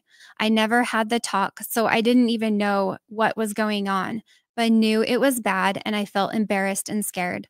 I came from a very active family and was praised for being a sweet and quiet child. I attended all the firesides, including the ones on chastity and purity. I remember going to the bathroom a lot during those lessons to cry and repent as quietly as I could. I thought I was the chewed piece of gum and felt paralyzed in any attempt to seek help from anyone because I didn't want to cause any trouble for the church and risk my reputation as the good, no problem child. I knew what was done to me was horrible, but my younger self would rather keep quiet than cause a scene for the church. I kept it a secret for 15 years. When I told my YSA bishop about it, he simply shared a message on forgiveness. I left. Thanks, Jen. Okay. This is one of the categories that's most disturbing to me when bishops or stake presidents or mission presidents blame or punish victims or those who were reporting the abuse. So my brother, when he was 12, was molested by a Boy Scout leader at scout camp with young men's. He was too scared to tell anyone and was molested for almost a year anytime they had a Boy Scout function. The leader was a beloved member by the ward. And when my brother told my parents went to the bishop like a typical Mormon would. And the bishop said the best way to handle it would be him dealing with the man and rehabilitating him, and for our family to move out of the ward. So my faithful parents moved us across town into a different stake and ward. I was very little, but my older sisters were told to not tell anyone per the bishop's request. So my brother never got help, and that event catapulted a series of events that eventually led him spending his life from 21 years old to 37 in prison for multiple illegal substance charges back to back. So the family that reports the abuse is punished by being asked to move outside the ward boundaries. Next report. I was sexually assaulted by my best friend when I was 17 years old. I didn't tell anyone for months, but when I finally did, I went to my bishop first to ask for advice, guidance. After I told him what happened, his first words were, "Are you sure you didn't do anything to make him feel like you wanted it to happen?" The entire time he talked to me, he would say things like, "We just want to make sure you're being 100% honest. We don't want to do anything that would affect him in a bad way unless we know for sure. Are you positive you didn't lead him on?" In the end, all that happened to him was that he wasn't allowed to take the sacrament for 2 weeks. And I was told that I shouldn't press charges because he just made a mistake. I left the church after this. Thank you so much for being a safe place where I could share this. Next account. I don't know if this is what you're looking for, but when I was 15, I started a new job. From the first day of work, my boss groomed and abused me. Every single day I worked, something would happen. My family was one where no one quits anything. There's a lot to the story of what transpired for the next 3 years, but eventually I became strong enough to say something. I told many adults in my community about what was going on. I told my therapist, a teacher, my young women's leader, even a member of law enforcement. Nothing was ever done to protect me. My boss was an outstanding member of our little community, and his reputation was more important. I began to feel as if I was the one at fault. So I went into my stake president to repent. I didn't want to go to my bishop because he was my best friend's dad. He meaning the perpetrator. No, the bishop was the perpetrator's dad. Yeah. The stake president told me I needed to repent. So he's being told he needs to repent, or she, whoever it is, forbade me to take the sacrament for 2 months. He asked very specific questions about the abuse, all the time wanting to know my role in the abuse, as if I was seducing my boss. 2 weeks after my meeting, my boss was called to be a clerk in the bishopric. I had to see this man sitting in front of the congregation every week while I had to try to find a way to discreetly avoid the sacrament. Years later, the stake president who should have protected me, who should have gone to jail for not reporting the abuse, was called by God to be the temple president. Next one. I was a victim of a crime. He then became my stalker, and I was told by a member of the stake presidency to not go to the police as they would handle it in-house. They did almost nothing to actually protect me. I received the same restrictions as him. So she received the same restrictions that he did. Mm-hmm. Next one. During my mission, I witnessed child abuse take place in a home of a person me and my companion were teaching. After the event, we were completely shaken up and called my mission president, who proceeded to explain that, quote, we don't get involved in things like that, close quote. When I brought it up again in an interview because it had been weighing heavily on me, I was reprimanded and told I was being disobedient for focusing on the event. I still feel great guilt for not standing up and helping those kids. This cannot happen anymore. Next one. When I was putting in my mission papers at 18, there was a specific question that asked you if you experienced abuse in childhood, and then if so, to rate it 1 to 10 on severity. Till that point, I had never spoken to anyone but friends about the abuse in my home. What they didn't tell you in the paperwork is that your bishop would read your answers. When I answered yes and rated it at an 8 out of 10, I was pulled into the office and told direct quote, since it has stayed with me to this day, quote, if you expect to go on a mission, you need to rate that abuse lower. They won't send you foreign with an 8 in the abuse category. I didn't see that one. I didn't see that one. You must have put that in there. I did. Oh my gosh. That's terrible. Yeah. I have never heard that one. Holy moly. Whew. I also reported abuse by young women leaders while serving in the Young Women's Presidency.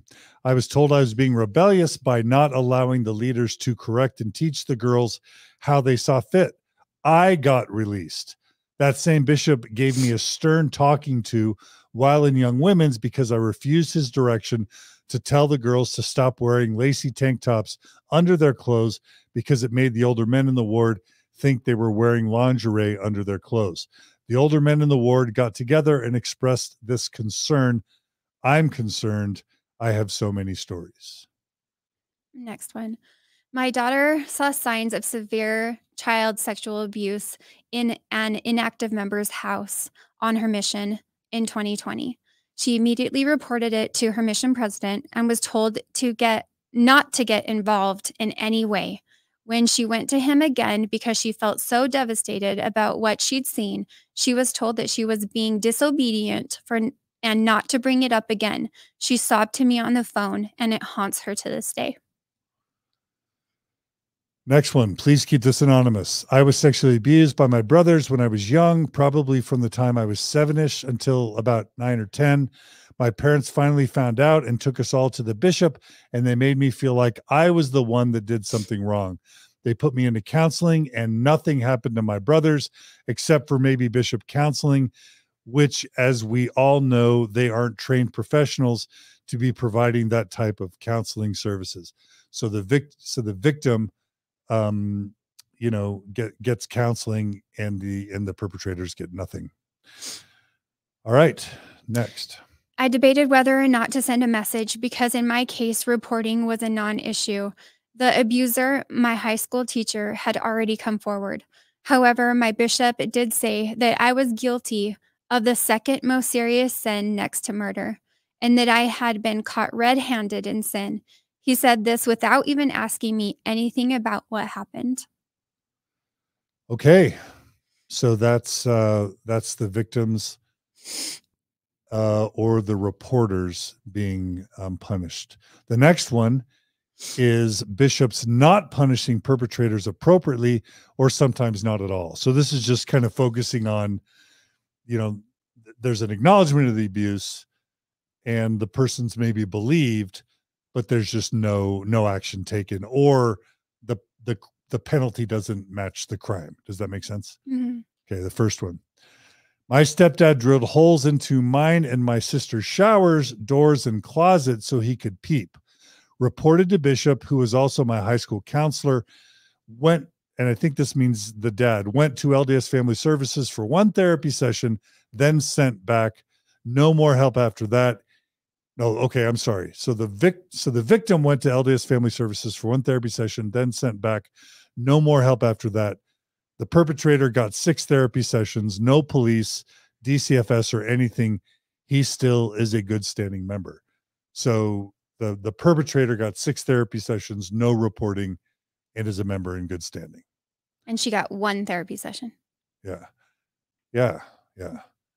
Yeah. And like, you know, Sam Young gets excommunicated for just trying to stop the abuse, right? Yeah. Okay, next one. My friend was groomed by a seminary teacher whose daughter was in her grade, and they kissed and spent a lot of time together, and no one was punished at all after the stake president and bishops got involved. And I think that happens because if it's like a CES instructor or a church employee, if the church lets that get out, that everybody knows, why were these people called? Why weren't they called by God? Why are they in these positions? That sort of thing. And the church has to pay a lot of money. Yeah, that's part of the liability assessment. The liability is higher. I mean, those are the ones where the call line literally says, call the lawyer. And the lawyer is going to say, don't do anything, because if it's a church employee. And gives them representation. Yeah, yeah. And the church is going to have to pay or will be liable. Next one, a friend of mine was sexually abused by their parent growing up. They talked to their mission president, stake president, and bishop, and nothing happened to the parent except not being allowed to take the sacrament for a while and a couple months without a recommend. They said they couldn't do anything. This parent continues to have callings involving children now. And that's, you know, the Arizona case is a perfect example of that. We know that with the first bishop, the admitted perpetrator went several years without an excommunication. It wasn't until the second bishop that a known admitted pedophile actually had disciplinary action taken against him. Yeah. And yeah. And what he did was like so bad. Yeah. Am I next or you, Jen? I don't remember. Okay. I can do it. All right. I was abused by a therapist in a town where I live. I was referred to this particular therapist because he had been blank's former bishop. I was told I could trust him because of his priesthood standing. I saw this therapist for several years and went through a living hell. This therapist used his so-called spirituality and priesthood power to abuse me. He told me that we had to keep secrets in therapy because what was happening was so sacred. As shameful as it is to say out loud, this therapist feels that God has blessed him due to his extreme spirituality to find women that have been abused and diagnose them with multiple personality disorder. He taught me that it was so spiritual that we must keep it a secret, just like we keep secrets in the temple. I do not have this diagnosis, but the LDS therapist tried to convince me that I did so he could abuse me. He taught me that those who didn't believe in this diagnosis were just not spiritual like he was. This therapist would give priesthood blessings in his office during therapy to different altars or other personalities that he would say that I had, though I fought him on that, and yet I thought I could trust him. It was so very confusing. He told me not to tell anyone about these blessings or he would lose his license. This therapist went on to abuse me physically, sexually, and mentally. When I found the courage to get away from him, I made the decision to go to my bishop. When I told my bishop about the sexual abuse, my bishop told me that this therapist was his best friend, and he didn't believe that he would do that. My bishop went on to tell me that I was the one that needed to repent. I then tried to tell my stake president. He told me that he had the duty to protect this therapist and did nothing. He tried to tell the stake president. I tried to tell the stake president over the youth singles ward where this therapist was serving in the bishopric. I feared the access that he had to these young single adults. The stake president told me that I would have to sit in a room with this therapist, my abuser, and have a he said, she said. so that he could sit there and watch in order to tell who was telling the truth. I refused because I was terrified. I was terrified because this therapist had threatened to kill me if I ever crossed him. The singles ward stake president did nothing. I moved and told my new stake president. He said that I had to have a second witness. All the while, this therapist was stalking me, but without a second witness, then my stake president couldn't do anything. I was granted a stalking injunction. This therapist appealed, and I won the appeal. It was something in writing that proved the stalking by this therapist. I was told the second witness could be in writing. It still wasn't enough. They told me that they still could do nothing. This therapist has been finding people and teaching them to have multiple personalities, which is a living hell since the 80s, and taking the church's money from the bishops who pay for him seeing these clients. He feels that he is the savior of abused women, and yet nothing was done, no matter who I told. That's a heavy one. Yeah. Next one. My husband's grandmother was raped multiple times by a Mormon bishop. She was 7 years old, and the only punishment that man received was to be sent to Mexico. She lived with the trauma for the rest of her life. And that is a common tactic of the church, is when an employee or someone in an important position gets in trouble, they're just transferred. Yeah, they relocate them. Yeah, kind of like Catholic priests were relocated to other parishes. You can get called on a mission as one way for the church to get a perpetrator out of a problem without any consequence. We're going to talk more about that later. Next one. My husband's grandmother. Sorry. Oh. Next one. I was 3. My parents went to their bishop in Missouri to report a man in the ward who has sexually abused me. They were told the bishop would take care of the matter. The man was unable to take the sacrament for a month. He proceeded to serve a mission shortly after. This was in 1989. So, like, sexual abuse, don't take the sacrament for a month, and then then you're good. Yeah, and then we'll call you on a mission. Yeah. I sat in on a disciplinary council. The question that was asked that used to determine the man's punishment was, would you try, if you could, to apologize to those you molested? The member's response was yes. No discipline was then given to this person. In other words, if you just apologize, if you would try to apologize to those you molested, no harm, no foul. Yeah. And a whole council let him do that. Yeah. I was seriously abused by my ex-husband. I reached out to multiple bishops early on for help. He has my kids? He has my kids, maybe. Continued to stalk and harass me. No less than 3 stake presidents and 6 bishops aware of it with 0 repercussions to him, although I ended up in church discipline. As a Relief Society president, I helped an abused woman get an order of protection. I was swiftly released and told that it wasn't fair because her abused would be prohibited at being at church when she was there. So much more. Yeah. Okay. Next category is bishops, stake presidents, or ward members protecting, supporting, relocating, and sometimes even promoting perpetrators, often to protect the good name of the church.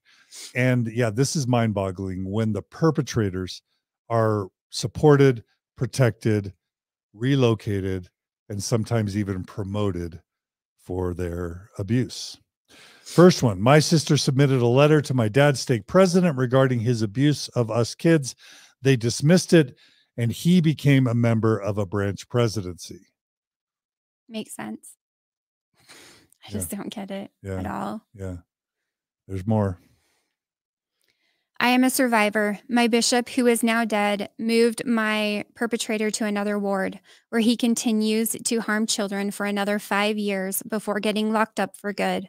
I also find it interesting that our entire ward building was destroyed because of reports of abuse that took place in the ward building basement. Ward stake is a hotbed of trauma survivors. Yeah, so that's an issue of just moving the perpetrator to another ward, and then if an abuse scandal breaks out, just mow the chapel down. Yeah, you know. All right. We lived in Nauvoo for 10 years. We often had people staying in our home, some very involved in the pageant. We let a family stay there for 6 weeks, who then let another family camp on our property. That family's teen boy sexually abused the other family's 2 daughters. He also tried to touch my daughter. When it got reported to the church asked them to keep it within the church and let the church handle it so they could, quote, protect the pageant. She, the mom, was gaslit by being told how important the Nauvoo pageant was to the Lord and his work. She caved and didn't report it to law enforcement. Next one. I'm pretty sure they hid abuse done by my dad, and they helped us move every 5-ish years when a victim's parents found us again. I don't know how many victims or how many bishops were involved, but it happened all over Utah and New Hampshire. Committed acts of abuse for years. And when we lived in New Hampshire, any other indiscretion was dismissed because our family was one of few financially secure, solid Mormon families. I wonder if my dad felt invincible or not. I'm sure he did. I'm currently going through a legal case of sexual abuse that happened to me when I was a child for 2 years. An entire ward knew I was being abused and didn't report it. And now they have gotten my abuser a fancy Mormon lawyer to help my abuser through trial. So that's weird when the church pays for the attorney to support the perpetrator. Yeah. Next one. My parents were always in good standing with the church and regularly went to the temple. There was a lot of crazy shit that happened during my childhood that I won't get into unless you want to hear my whole story. But the short version is that I ended up pressing charges against my dad for abuse in an attempt to stop him from doing the same to my younger siblings when I was 15 years old. Before I decided to press charges, I went to my bishop in an attempt to get help, since I had no idea where to turn and what we're always taught is a safe place to turn to. His response was to call in my abuser and tell him what I had just told him. I'm sure you can guess what happened when we got home. I went through a whole criminal trial where a lot of shady shit happened, and the short version is he was found not guilty. Many ward members showed up the day of the verdict reading and all sat on his side, supporting him and my mom against me. During that time, my older siblings were reaching out to the church leadership and asking for my dad to be excommunicated. The stake president and the general authorities in the church denied that request. They claimed that it was between him and God, and who are we to know what went on in his repentance process, because he claimed that he was innocent and very repentant for any wrong he had done. Yeah, like even if you don't know what happened, don't side with the accused, right? Can you just not side with the accused? If you don't feel comfortable supporting the victim, how about just not supporting the accused? Yeah. I don't know. Staying neutral, right? Mm-hmm. Next one. I was sexually abused by my neighbor. When it was reported, it was more about how do we get him on a mission and me quiet, protect the man, silence the woman. We've seen that over and over again. Yeah. Next one. I was raped at the age of 18, and my bishop told me not to report it because it would ruin his life and his potential as a priesthood holder. His dad was also a bishop. All right. Yeah, bishops, don't support the perpetrators, support the victims. Next one. My sister submitted a letter to my dad's stake president regarding his abuse of us kids. They dismissed it, and he became a member of a branch presidency. Did we ever read that one? Or is that a different one? I think that's a different one. Oh my gosh, that's multiple examples. Okay. Next one. Church lawyers, staffers, local leaders, tampering with witnesses, destroying evidence of abuse. I did not include accounts of this. This is just from the AP article and from the Ted Kosnoff interview, where we're told that the church lawyers, Curtin McConkie, and the people who staff the helplines, and one of the victims. The church says that they do. Yeah. And remember one of the victims in the Arizona case talking about having a shredding party with her own family, shredding the evidence that could have been used in court. For their case. for her own, to go against her own perpetrator. Anyway, we won't cover that today, but that's an issue. Now, this isn't fun. And Jen, you've curated all of these, but what we decided to do, both for those who need to kind of manage their emotions, but also just because this was a catch-all category, now we're going to read what Jen felt like was the most disturbing accounts. Anything you want to say before we start this? No. I always say no, and then I say something. Someone pointed that out to me the other day in a comment. Yes, I do. I want to say something. These are just, I don't know, practice self-care if you've gotten to this part and it's been hard. Or if you want to lean into it, just do so knowing you can leave at any time. Some of these are really hard to hear. And I don't know what to say. My love goes out to them, and we need to do things so none of these kind of stories that are coming up, or any of the stories that we've talked about already, happen. So, okay, I'll read the first one. I joined the church in 2014. I was encouraged to go to the young single adult group in my area. Changing wards as a new member was difficult and lonely as a convert. One Sunday between classes, I was sexually assaulted by another member. I was pretty traumatized and couldn't call it that at first. I immediately, within minutes, went to the bishop in tears, telling him what had happened. He didn't call it assault at first either. He started talking to me about preparing for the temple because that will help me dress better, and find comfort for what had happened. I wanted to be a good member and I wanted to find comfort, so I followed his direction. For 6 months, I lived on edge and struggled to go to church. The fear was so much. This man taunted me because of my fear. I couldn't function. Sundays was anything but a delight. One day a friend came to me and said, "You won't have to worry about Dennis anymore." I asked her why, and he sexually assaulted someone, and they are having him go to the family ward, so being reassigned. My heart sank because it was the first time I realized the depth of what happened to me. I called the bishop and he told me I was the first of 5 girls to report him. Then I felt guilt for the other 4 because they happened after her. After a year and a half of still trying to go to church, even after receiving my endowments and going to the temple almost daily, I stopped going. It was so hard to be in that building and everyone knowing what happened to me. After leaving, I heard about the abuse hotline. I called the stake president one day and asked him why no one reported it or helped me through it. He told me they were following church policy, and when they called the hotline to see what to do, they were told to make sure I didn't go to the police. He apologized but said it was policy. So that's the helpline telling the bishop to make sure that the victim didn't go to the police. Did I read that right? Mm-hmm. Yeah. Okay. So what they do is different than even what the protocol says. Yeah. Sometimes. A lot of the times. Often, yeah. Yeah. I still didn't deny the church after that. I still wanted for it to be true. I tried to go back a couple of times, but the manipulation got worse. Because I was struggling to trust men, my bishop thought church discipline would help. He actually explained in a way that I would have 12 people to counsel me in order to help me. I stopped going again, but I didn't think I was the one who needed discipline for doing what I felt was my best to heal. I tried counseling through LDS services at one point, and the church made me pay for it.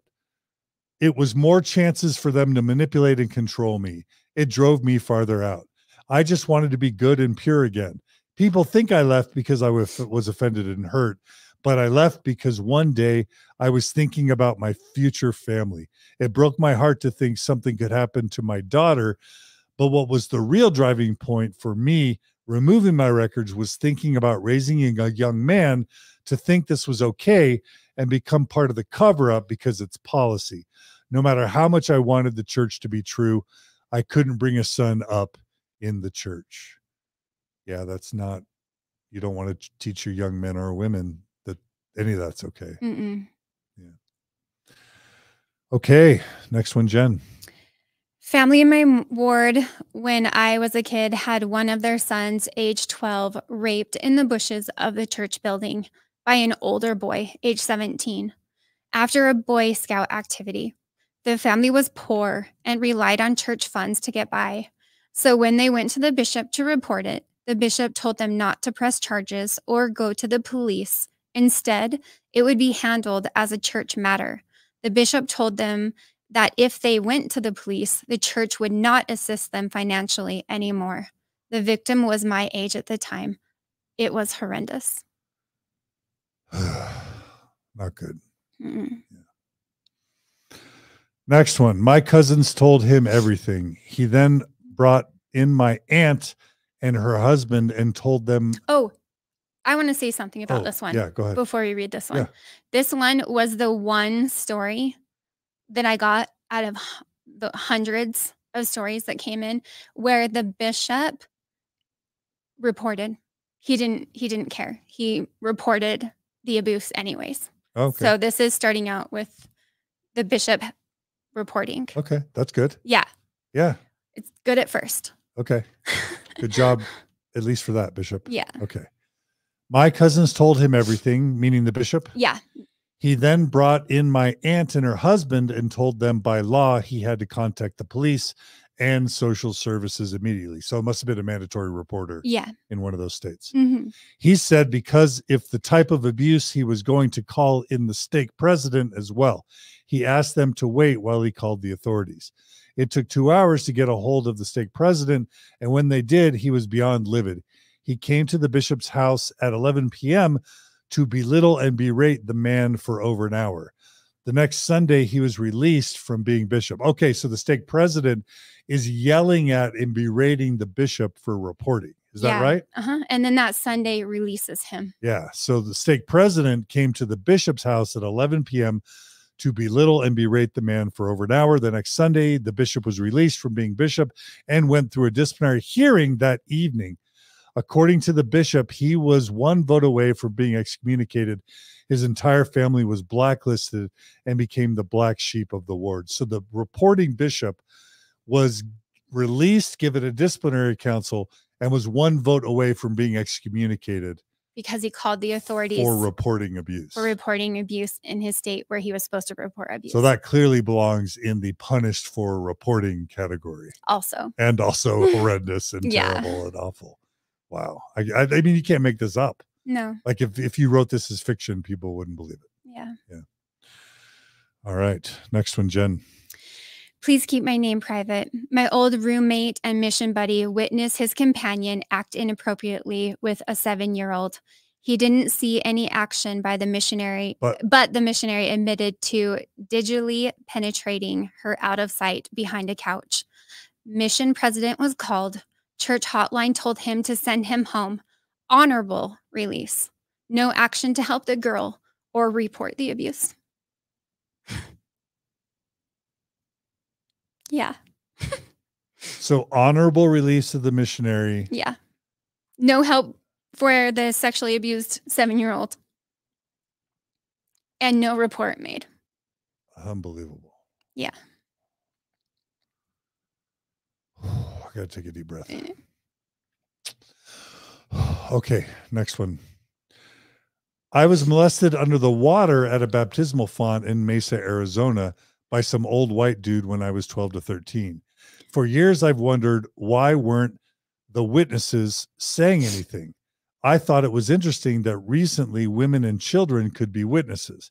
I wonder how many other people went through what I went through and how many other people for this had to happen for it to go up to the first presidency and make them change such a temple ordinance rule. Basically, this man put his hands between my legs, and when I looked at him and was like, "What are you doing?" he said that he needed to move me so I couldn't hit my head. After the baptisms, he spoke in the little congregation area with the pews about how the temple is sacred and we shouldn't talk about it with others. He looked at me when he said that, and so I thought that I wasn't supposed to tell anyone because it was part of the sacredness. So this was in the temple, Mm-hmm. in the temple baptismal font. With the man who was baptizing her for the dead Was touched her between her legs. Oh my gosh. And then was preaching. And and she feels like the witnesses saw it, but that they still did nothing. And she feels like, for her, she feels like that's happened a lot, and that's why they changed that policy where women can be witnesses now. Oh my gosh. Yeah, because they don't just make progressive changes. They often do it in response to legal issues. Yeah. Oh my gosh. Okay. Next one. At 19, I was told my bishop in blank county that my husband was forcing me to have sex every night. I didn't know what marital rape was and felt ashamed after this meeting for not upholding my duty as wife after all he did was give me a talk and scriptures to read. My bishop was also aware of anger issues my ex-husband had and still encouraged me to stay. My ex-husband was finally arrested for domestic violence against me with our children in the home in 2018. The years of abuse have left so much trauma and gave me depression and suicidal ideation I still struggle with today. Yeah, there was one point in our preparation where you're like, do we have a category for spousal rape? Yeah. Because I think it was there are so many. So many. Yeah. Mm-hmm. Yeah. And I've had many people report that sort of thing to me, including spouses that claim to wake up and be in a dream state while they rape their partner and just blame it on a dream state. Yeah, there were those too. Yeah. Okay. My bishop made me meet with him every week before sacrament for 3 months as part of the repentance process of confessing my sin of having sex with the man I was married to, just not in the temple. I was married to. So she's married to this man. And the bishop's like, you can't have sex if you're not married in the temple. Yeah. To this man. So he's telling her she needs to come in and tell him about her sexual encounters. Anyways, keep going. Sorry. He would ask very detailed and specific questions and tell me how it was part of the process to repent and be cleansed of my sins when I didn't want to answer. He even made me do a disciplinary counsel for sleeping with my husband outside of temple covenants. When I quit going to church, he would still text me or reach out to my parents about me. He was also had some leadership role in BYU. Now that seems like crazy bizarre, but I'm inclined to say those things have to happen, even if they're rare. Mm-hmm. I believe that is within the realm of possibility, even though it sounds ridiculous. Yeah. Yeah. I mean, if somebody's going to rape and molest kids, they could harass an unknowing or innocent or vulnerable wife. Yeah. Who is especially maybe a convert or whatever. Mm-hmm. But that's just bizarre. Yeah. Yeah. Okay. Next one. Third counselor in my ward I grew up in is registered sex offender on Megan's Law website. Now, I don't know what a third counselor is. I wonder if they mean the second counselor. Yeah. But like, how in the world? But someone in the presidency is a registered sex offender. Yeah, like and known registered sex offender. Yeah, how in the and we know we covered another case. I think it was in Minnesota. Yeah, where a registered sex offender ends up as elders quorum president and then re-abuses. Mm-hmm. So if it happens to an elders quorum president, it's going to happen with bishopric members or bishoprics. Yeah. So I believe that. Yeah. I mean, the church doesn't do background checks. Like the Mormon church doesn't do background checks, even in 2022. And it wasn't until California this year made mandatory background checks required for people who work with children and youth that the church has complied. But the church has a gazillion dollars and they don't use it to pay for background checks of people they give callings to. And it's ridiculous. So I believe this. Why wouldn't we believe this? Yeah. Yeah. It's got to happen. It's got to happen a lot. It happens. We don't know because we don't do the background checks. Right. So we don't even know. Yeah. Okay. My husband was raped by his young men's leader at 14.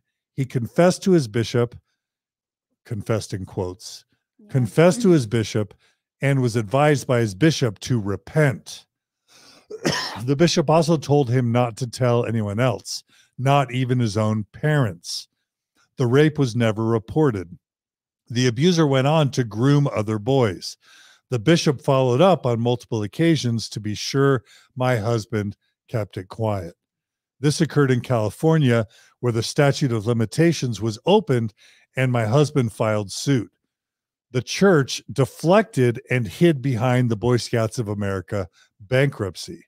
The abuser turned us up suspiciously dead in the same month the church was notified of the case and the abuser's name. Unfortunately, the bishop had also passed away. The lawsuit is still active. He's now my ex-husband, and I'm not sure he's permitted to talk about it while there's an active case. Regardless, you can imagine the guilt and shame of having to repent for one's own abuse. I had miscarriages, and he believed it was God's punishment for his, quote, sin, close quote. Fortunately, he discovered the truth long before I did and was able to see it for what it was: systematic spiritual and sexual abuse. Next one. I prefer to stay as anonymous as possible. I was repeatedly raped between the ages of 7 and 12, also as an infant, but do not carry memories from that time. The only adult I approached as a child was my Mormon bishop. He told me if I dressed modestly and behaved less salaciously, it would stop happening. I didn't even know what salacious meant. Big yikes at the church's response to the AP.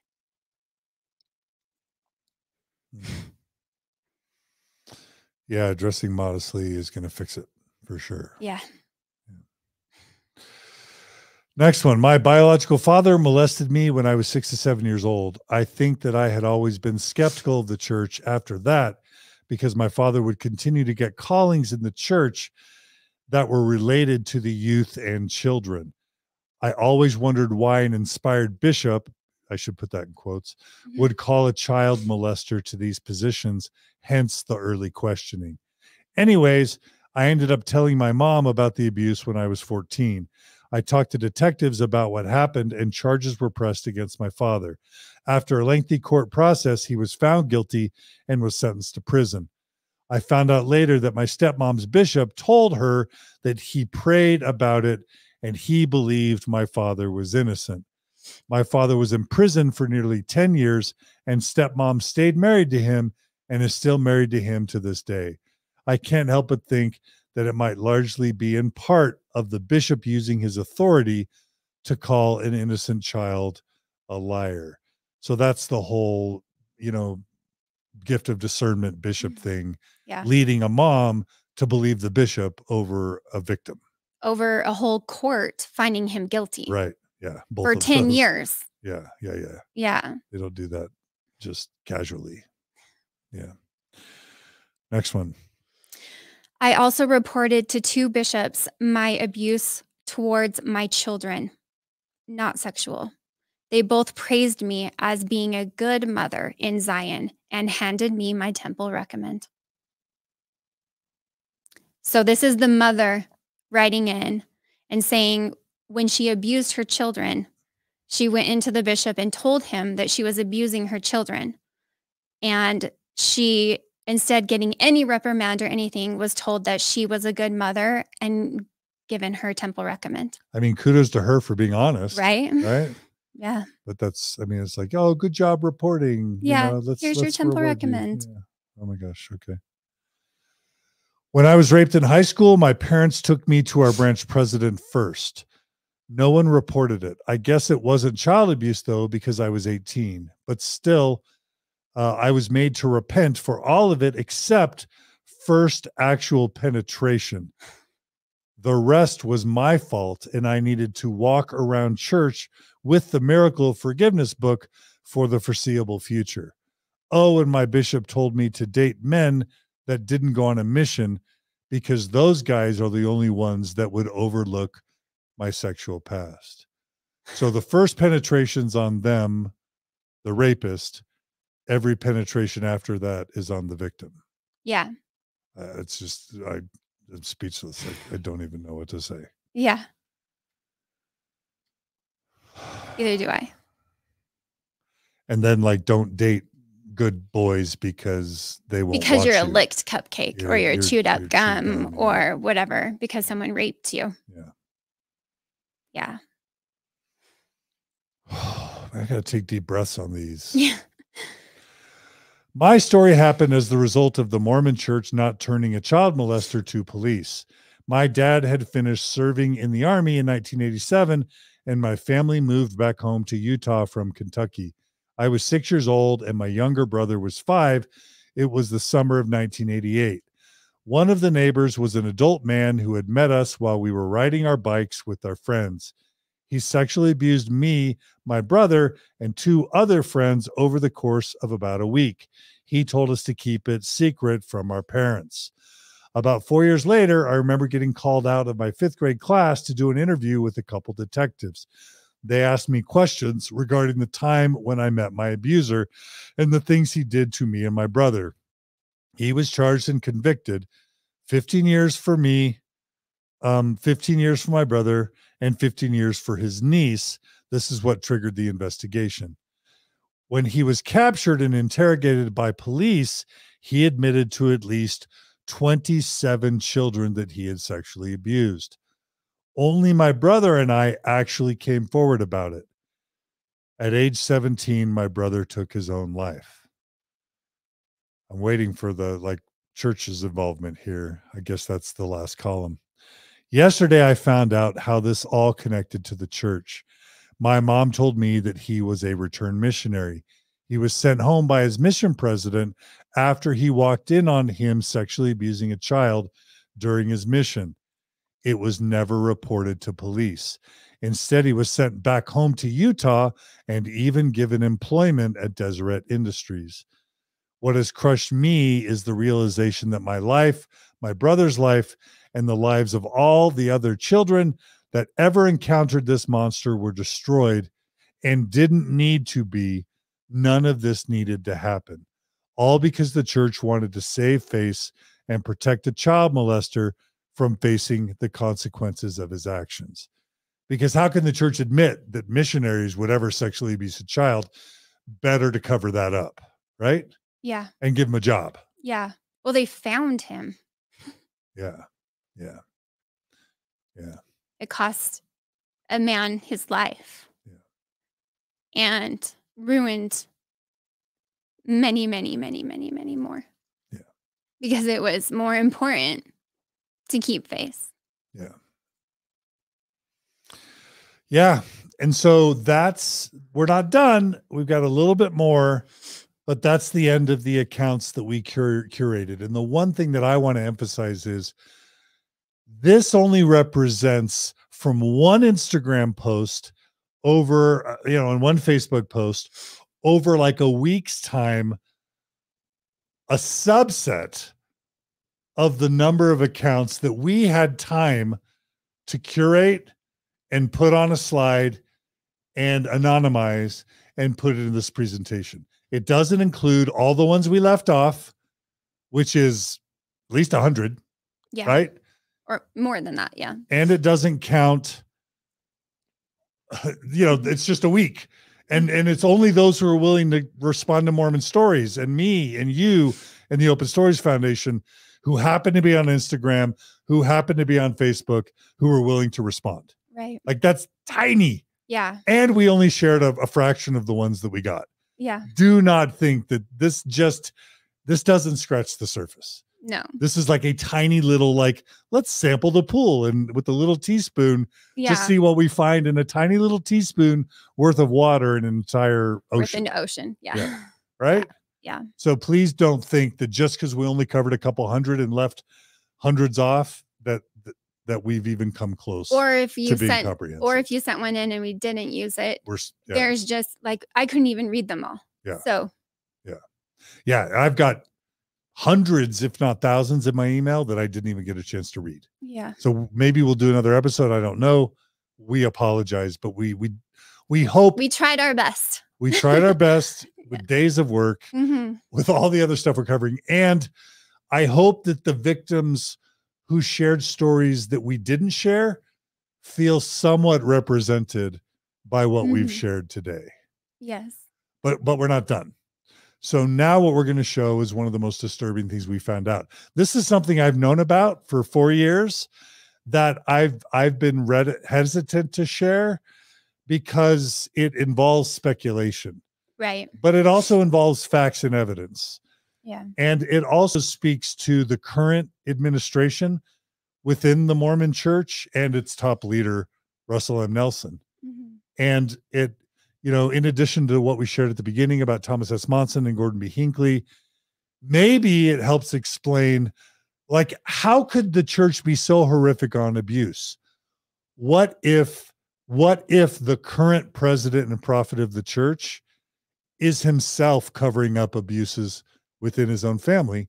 And we're talking about Russell M. Nelson. So we're not saying that this is factual or true, but this has been reported enough in the news and to me privately that I think it's at least asking the question about, is it possible this is true? Is there something to it? But we're not stating it's true. We're just stating we think there might be something to it. We'll see. Yeah. Anything else you want to say before we share it? Mm-mm. Okay. So here it is. President Russell M. Nelson, the prophet of the Church of Jesus Christ of Latter-day Saints, his daughter and son-in-law are served with a child abuse lawsuit by 6 unnamed people on October 3rd, 2018. And I'm just going to say that there's this book called Paper Dolls, which I don't know to what extent it's credible, but what I have had reported to me for many, many, many years in this chair in Mormon Stories is that it's been reported to many that the daughter of Russell M. Nelson and his son-in-law were accused of being involved in some systemic pedophilia within their lifetime. I've also been told that they were sent on missions at one point, kind of as a way to kind of deal with this scandal. But they were served with a lawsuit October 3rd, 2018 by 6 unnamed people. It's assuming that they were victims of Russell M. Nelson's own daughter and son-in-law. On October 6th, 2018, so 3 days after this lawsuit is served to President Russell M. Nelson, and this was reported in the papers, so this part that we're sharing is not speculation. Right. This has been covered in the newspapers, and it's been verified to me independently multiple times. 3 days after this was reported to President Nelson and in the paper, on October 6th, 2018, Mormon Church President Russell M. Nelson expresses that he's had a revelation to have every member of the Church of Jesus Christ of Latter-day Saints do a social media fast. A social media or any media that makes them feel that brings bad or negative feelings within them, they shouldn't watch it. For 10 days. For 10 days. So basically, when after many decades of there being rumors about this, when finally Nelson is served with evidence or at least accusations of potentially credible abuse, Russell M. Nelson tells all of Mormonism to go on a social media fast. In General Conference For 10 days, because I think it was released right before General Conference. Yeah, right before probably as a way to manage social media and media coverage. And then Jen, you've got a little screenshot there. I can't read it. Do you want to read that? Yeah. This is I was just curious. So I went online and can you put that back up? Yeah.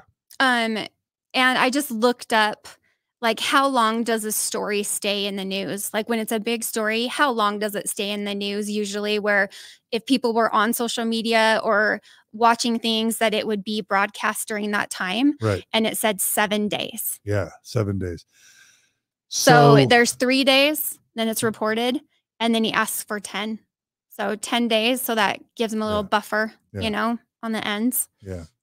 And again, maybe someone who works within church headquarters will be able to show that this was planned. This 10-day media fast was planned completely independently of the news story that emerged. I tend to think that the church had a heads up that this story was going to come. Yeah. And that it was, but we're all theorizing and speculating. But I just have to ask, how else, when you see about abusers being promoted, abusers being protected, when you see about the helpline with Curtin and McConkie and how it's all about protecting the church's money and its good name, and victims even get punished, I have to ask, how could the top leaders of the church allow such a horrific history and set of policies regarding abuse? And the only thing I can think of is there's so much of it within their own families. There's so much of it within their friends and families and the stakes and the missions and the wards that they know that if they handled this the right way, it would take the church down. Yeah. And so they have to do everything they can at every level to silence it, to ignore it, to shove it down with attorneys, because they know it would lead to the unraveling, because it's just too pervasive within the church. And that's my theory. I think there's something to it. And people may accuse us of being extreme, but I don't know how else to explain the fact that tens of thousands of people have come to me over the past 20 years and told me about endless abuse, and yet it continues. Anything you want to add? Oh, and here's Russell and Nelson actually announcing the fast. Yeah, what I would say to this, just how it made me feel after looking up everything, is that it made me feel the only way for them to control what you saw in the media and on social media during the time when President Nelson's daughters and son-in-law's case would be in the media would be for him to have a revelation that everyone should have a 7-day fast from any type of media that brings negativity or any social media. And I remember people doing this. So this is what he said in General Conference. So here's the clip. First, I invite you to participate in a 10-day fast from social media and from any other media that bring negative and impure thoughts to your mind. There it is. He reported that he delivered that speech 3 days after it broke in the news that his daughter and son-in-law had been accused of sexual abuse. 3 days after they were served with that. Yeah. Yep. And while it was in the news. Yeah. In the, I guess, prominent places of the news and social media. Yeah. So just to summarize, because we want to be constructive, this again is our list of the LDS Church's problematic approaches to abuse. And I'll kind of flip this now. I'm just going to flip this and I'm just going to make a statement. Mormon prophets, seers, and revelators and general authorities, stop encouraging an initial disposition to not believe or to disbelieve victims. Start by believing. It's not that there's never been a false accusation, but leaders should be trained to start by believing, not to start with skepticism and disbelieving. Number 2, stop teaching the gift of discernment. Not only does it not exist, but it causes incredible harm and damage to teach leaders that they have it or to think that you have it. Because Jen, you've said it so eloquently. They don't effing have it. You don't. No. You just don't. You just don't. Apostles and general authorities and church leaders, stop encouraging victims to just move on from or put abuse behind you. Bishops, stop disbelieving victims. Bishops, stop not reporting abuse to authorities when you could or should, or doing nothing. In all those states where reporting is optional, bishops should report, not report. And in the vast majority of states, they're either mandatory reporters or they have the option of reporting. And I know in all states, they have the option. Yeah. Unless someone wants to correct me, and I've asked RFM this and Bill Reel and others, I want someone to show me one state where a Mormon bishop is going to get in trouble for reporting sexual abuse of a child, even, anywhere. Yeah. I don't think that exists. So bishops always report, Yeah. especially when you have the option of reporting. Yeah. Yeah. Bishops, stop discouraging family members and friends and ward members from reporting to police. It's happening all the time. Bishops and stake presidents, stop silencing victims and not notifying ward and stake members to keep them safe, because that leads to further abuse. And this is something Colby Reddish, right? When Colby and Cam Reddish talked about the abuse that happened in their stake, the bishop and the stake president said, we are not going to announce this. Even though the predator was still amongst the ward and still amongst the stake, everybody loved him and nobody knew. The ward and the stake president refused to let ward and stake members know. Yeah. They got to stop They even refused to even say anything and not use his name.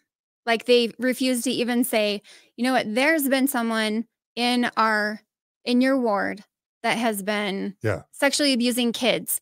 Please have a talk with your children to see if anything like that happened within the ward, without even saying a name. They wouldn't even do that. Yeah, absolutely. Next one. Church leaders, stop relying on the atonement to heal pedophiles and rapists and the mentally ill. The atonement does not cure pedophiles. Never has, never will. Bishops, in your discernment, you're not going to heal pedophiles. Jesus isn't going to heal pedophiles. The vast majority of pedophiles cannot and will not be healed, and have an average of like 100 victims, as I understand it. So stop teaching or believing or using the atonement to have any relevance to the healing of rapists and pedophiles and the mentally ill. Leave that to the professionals or to the criminal justice system. Yes. Stop pressuring victims to forgive via the atonement and move on. We are so tired of victims being told it's their job to forgive, and in the worst cases being told that they're not exercising the atonement to forgive the perpetrators is an actually worse sin than the rapes and the abuses themselves. Yeah. Stop that. It's so sad. Stop punishing or blaming the victims or those who report the abuse. They're the last people that you should be punishing or yelling at or giving disciplinary counsels to, or punishing in any way, or asking to move or relocate. Really asking anything from them other than, what can I do to help you? And thanking them. Yeah. And asking to help. Stop protecting, supporting, and relocating, and especially stop promoting the perpetrators. So do not provide lawyers to the perpetrators, corporate church and local church resources. Stop relocating them to abuse again. Stop supporting and protecting them, sitting on their side of the aisle during the trials while the victims are there, watching ward members and writing bishop members. defense letters, like writing letters to help the abuser. Stop that. Stop that.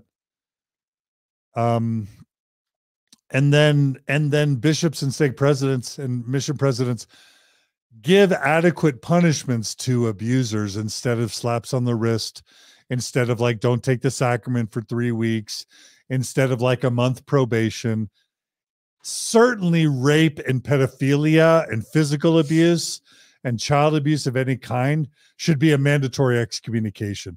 And the fact that someone like me or Jeremy Runnels or Bill Reel or Sam Young or anyone who calls the church on its problems, the fact, or even a same-sex married couple, the fact that we're all immediately excommunicated, and pedophiles and rapists and spouse beaters are either given no discipline, like in the case of Arizona for several years, or given slaps on the wrist or informal discipline or just disfellowshipped.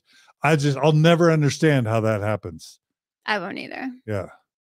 I don't know. Yeah. Why Gerardo and Zach are more of a threat to the Mormon church, or Sam Young, who's trying to protect the church, or me or anyone, why we're more of a threat than rapists and murderers and pedophiles and spouse beaters. I don't get it. And then, of course, Mormon Church, Kurt McConkie, Helpline, stop tampering with witnesses and destroying evidence. I mean, you're worse than the Catholic Church in that regard. Yeah.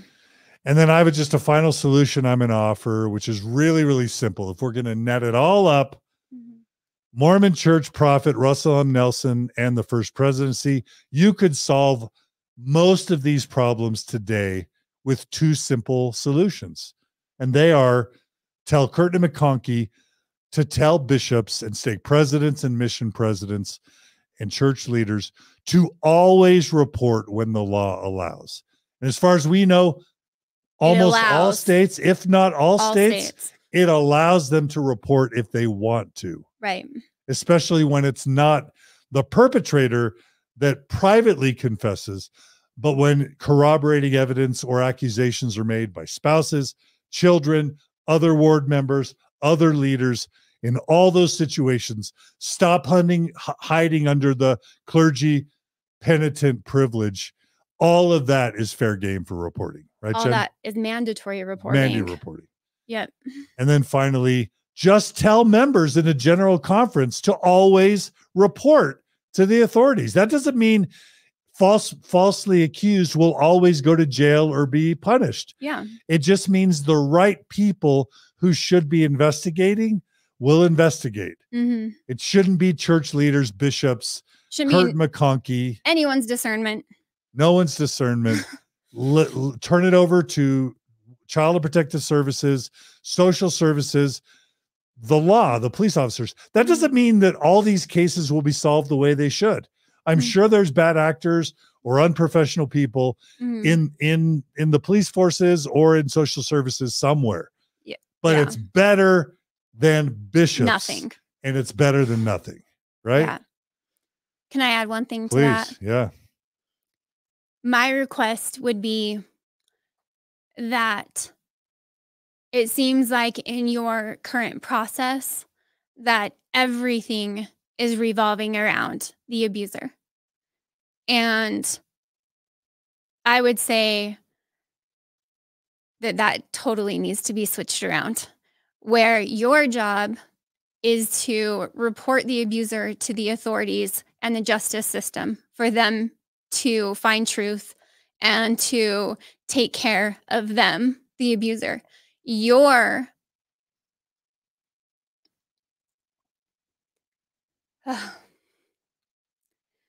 What Jesus would do would be help the victim first.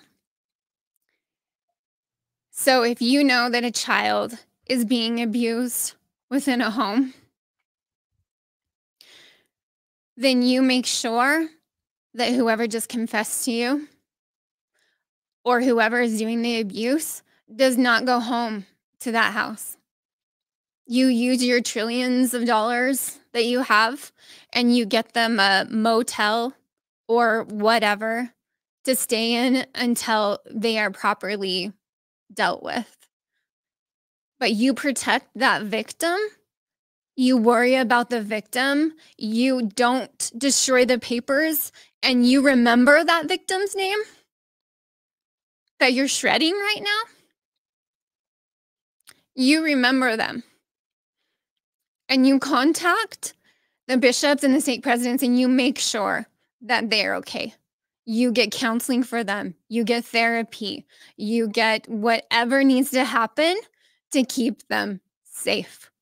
I'm sick of it being the abuser that you're worried about. Or the church's money, or the church's reputation, or the church's status. Yeah. Beautifully said, Jen. Thank you. Yeah.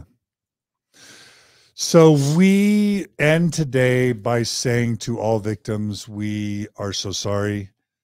We hope you feel honored by the few, very few self-reports that we were able to make today. Jenn, this isn't fun to do, period, but I'm so grateful. Thank you.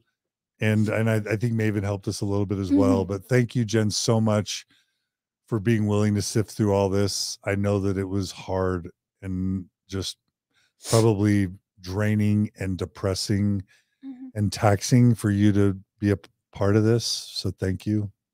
Yeah, it was the hardest 2 weeks yet at Mormon Stories. But there's something in sometimes you have to be uncomfortable and you have to be vulnerable and you have to do hard things so that changes get made.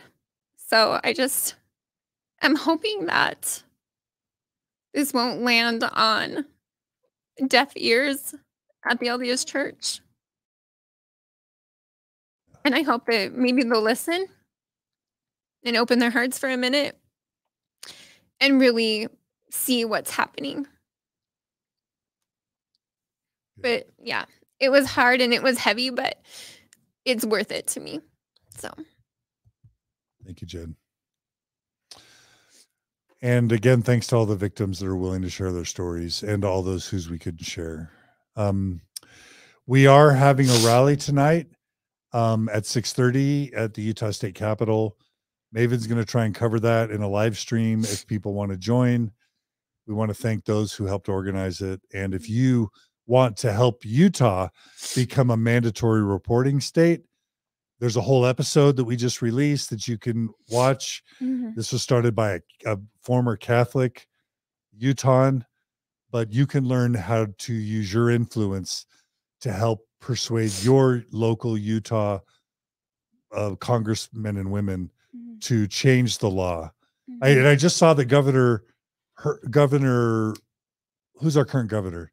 The current Utah governor said that he would support Cox, right? yeah, That he would support legislation to make clergy mandatory reporters in Utah. So all we need to happen is enough people to attend this rally tonight at 6:30.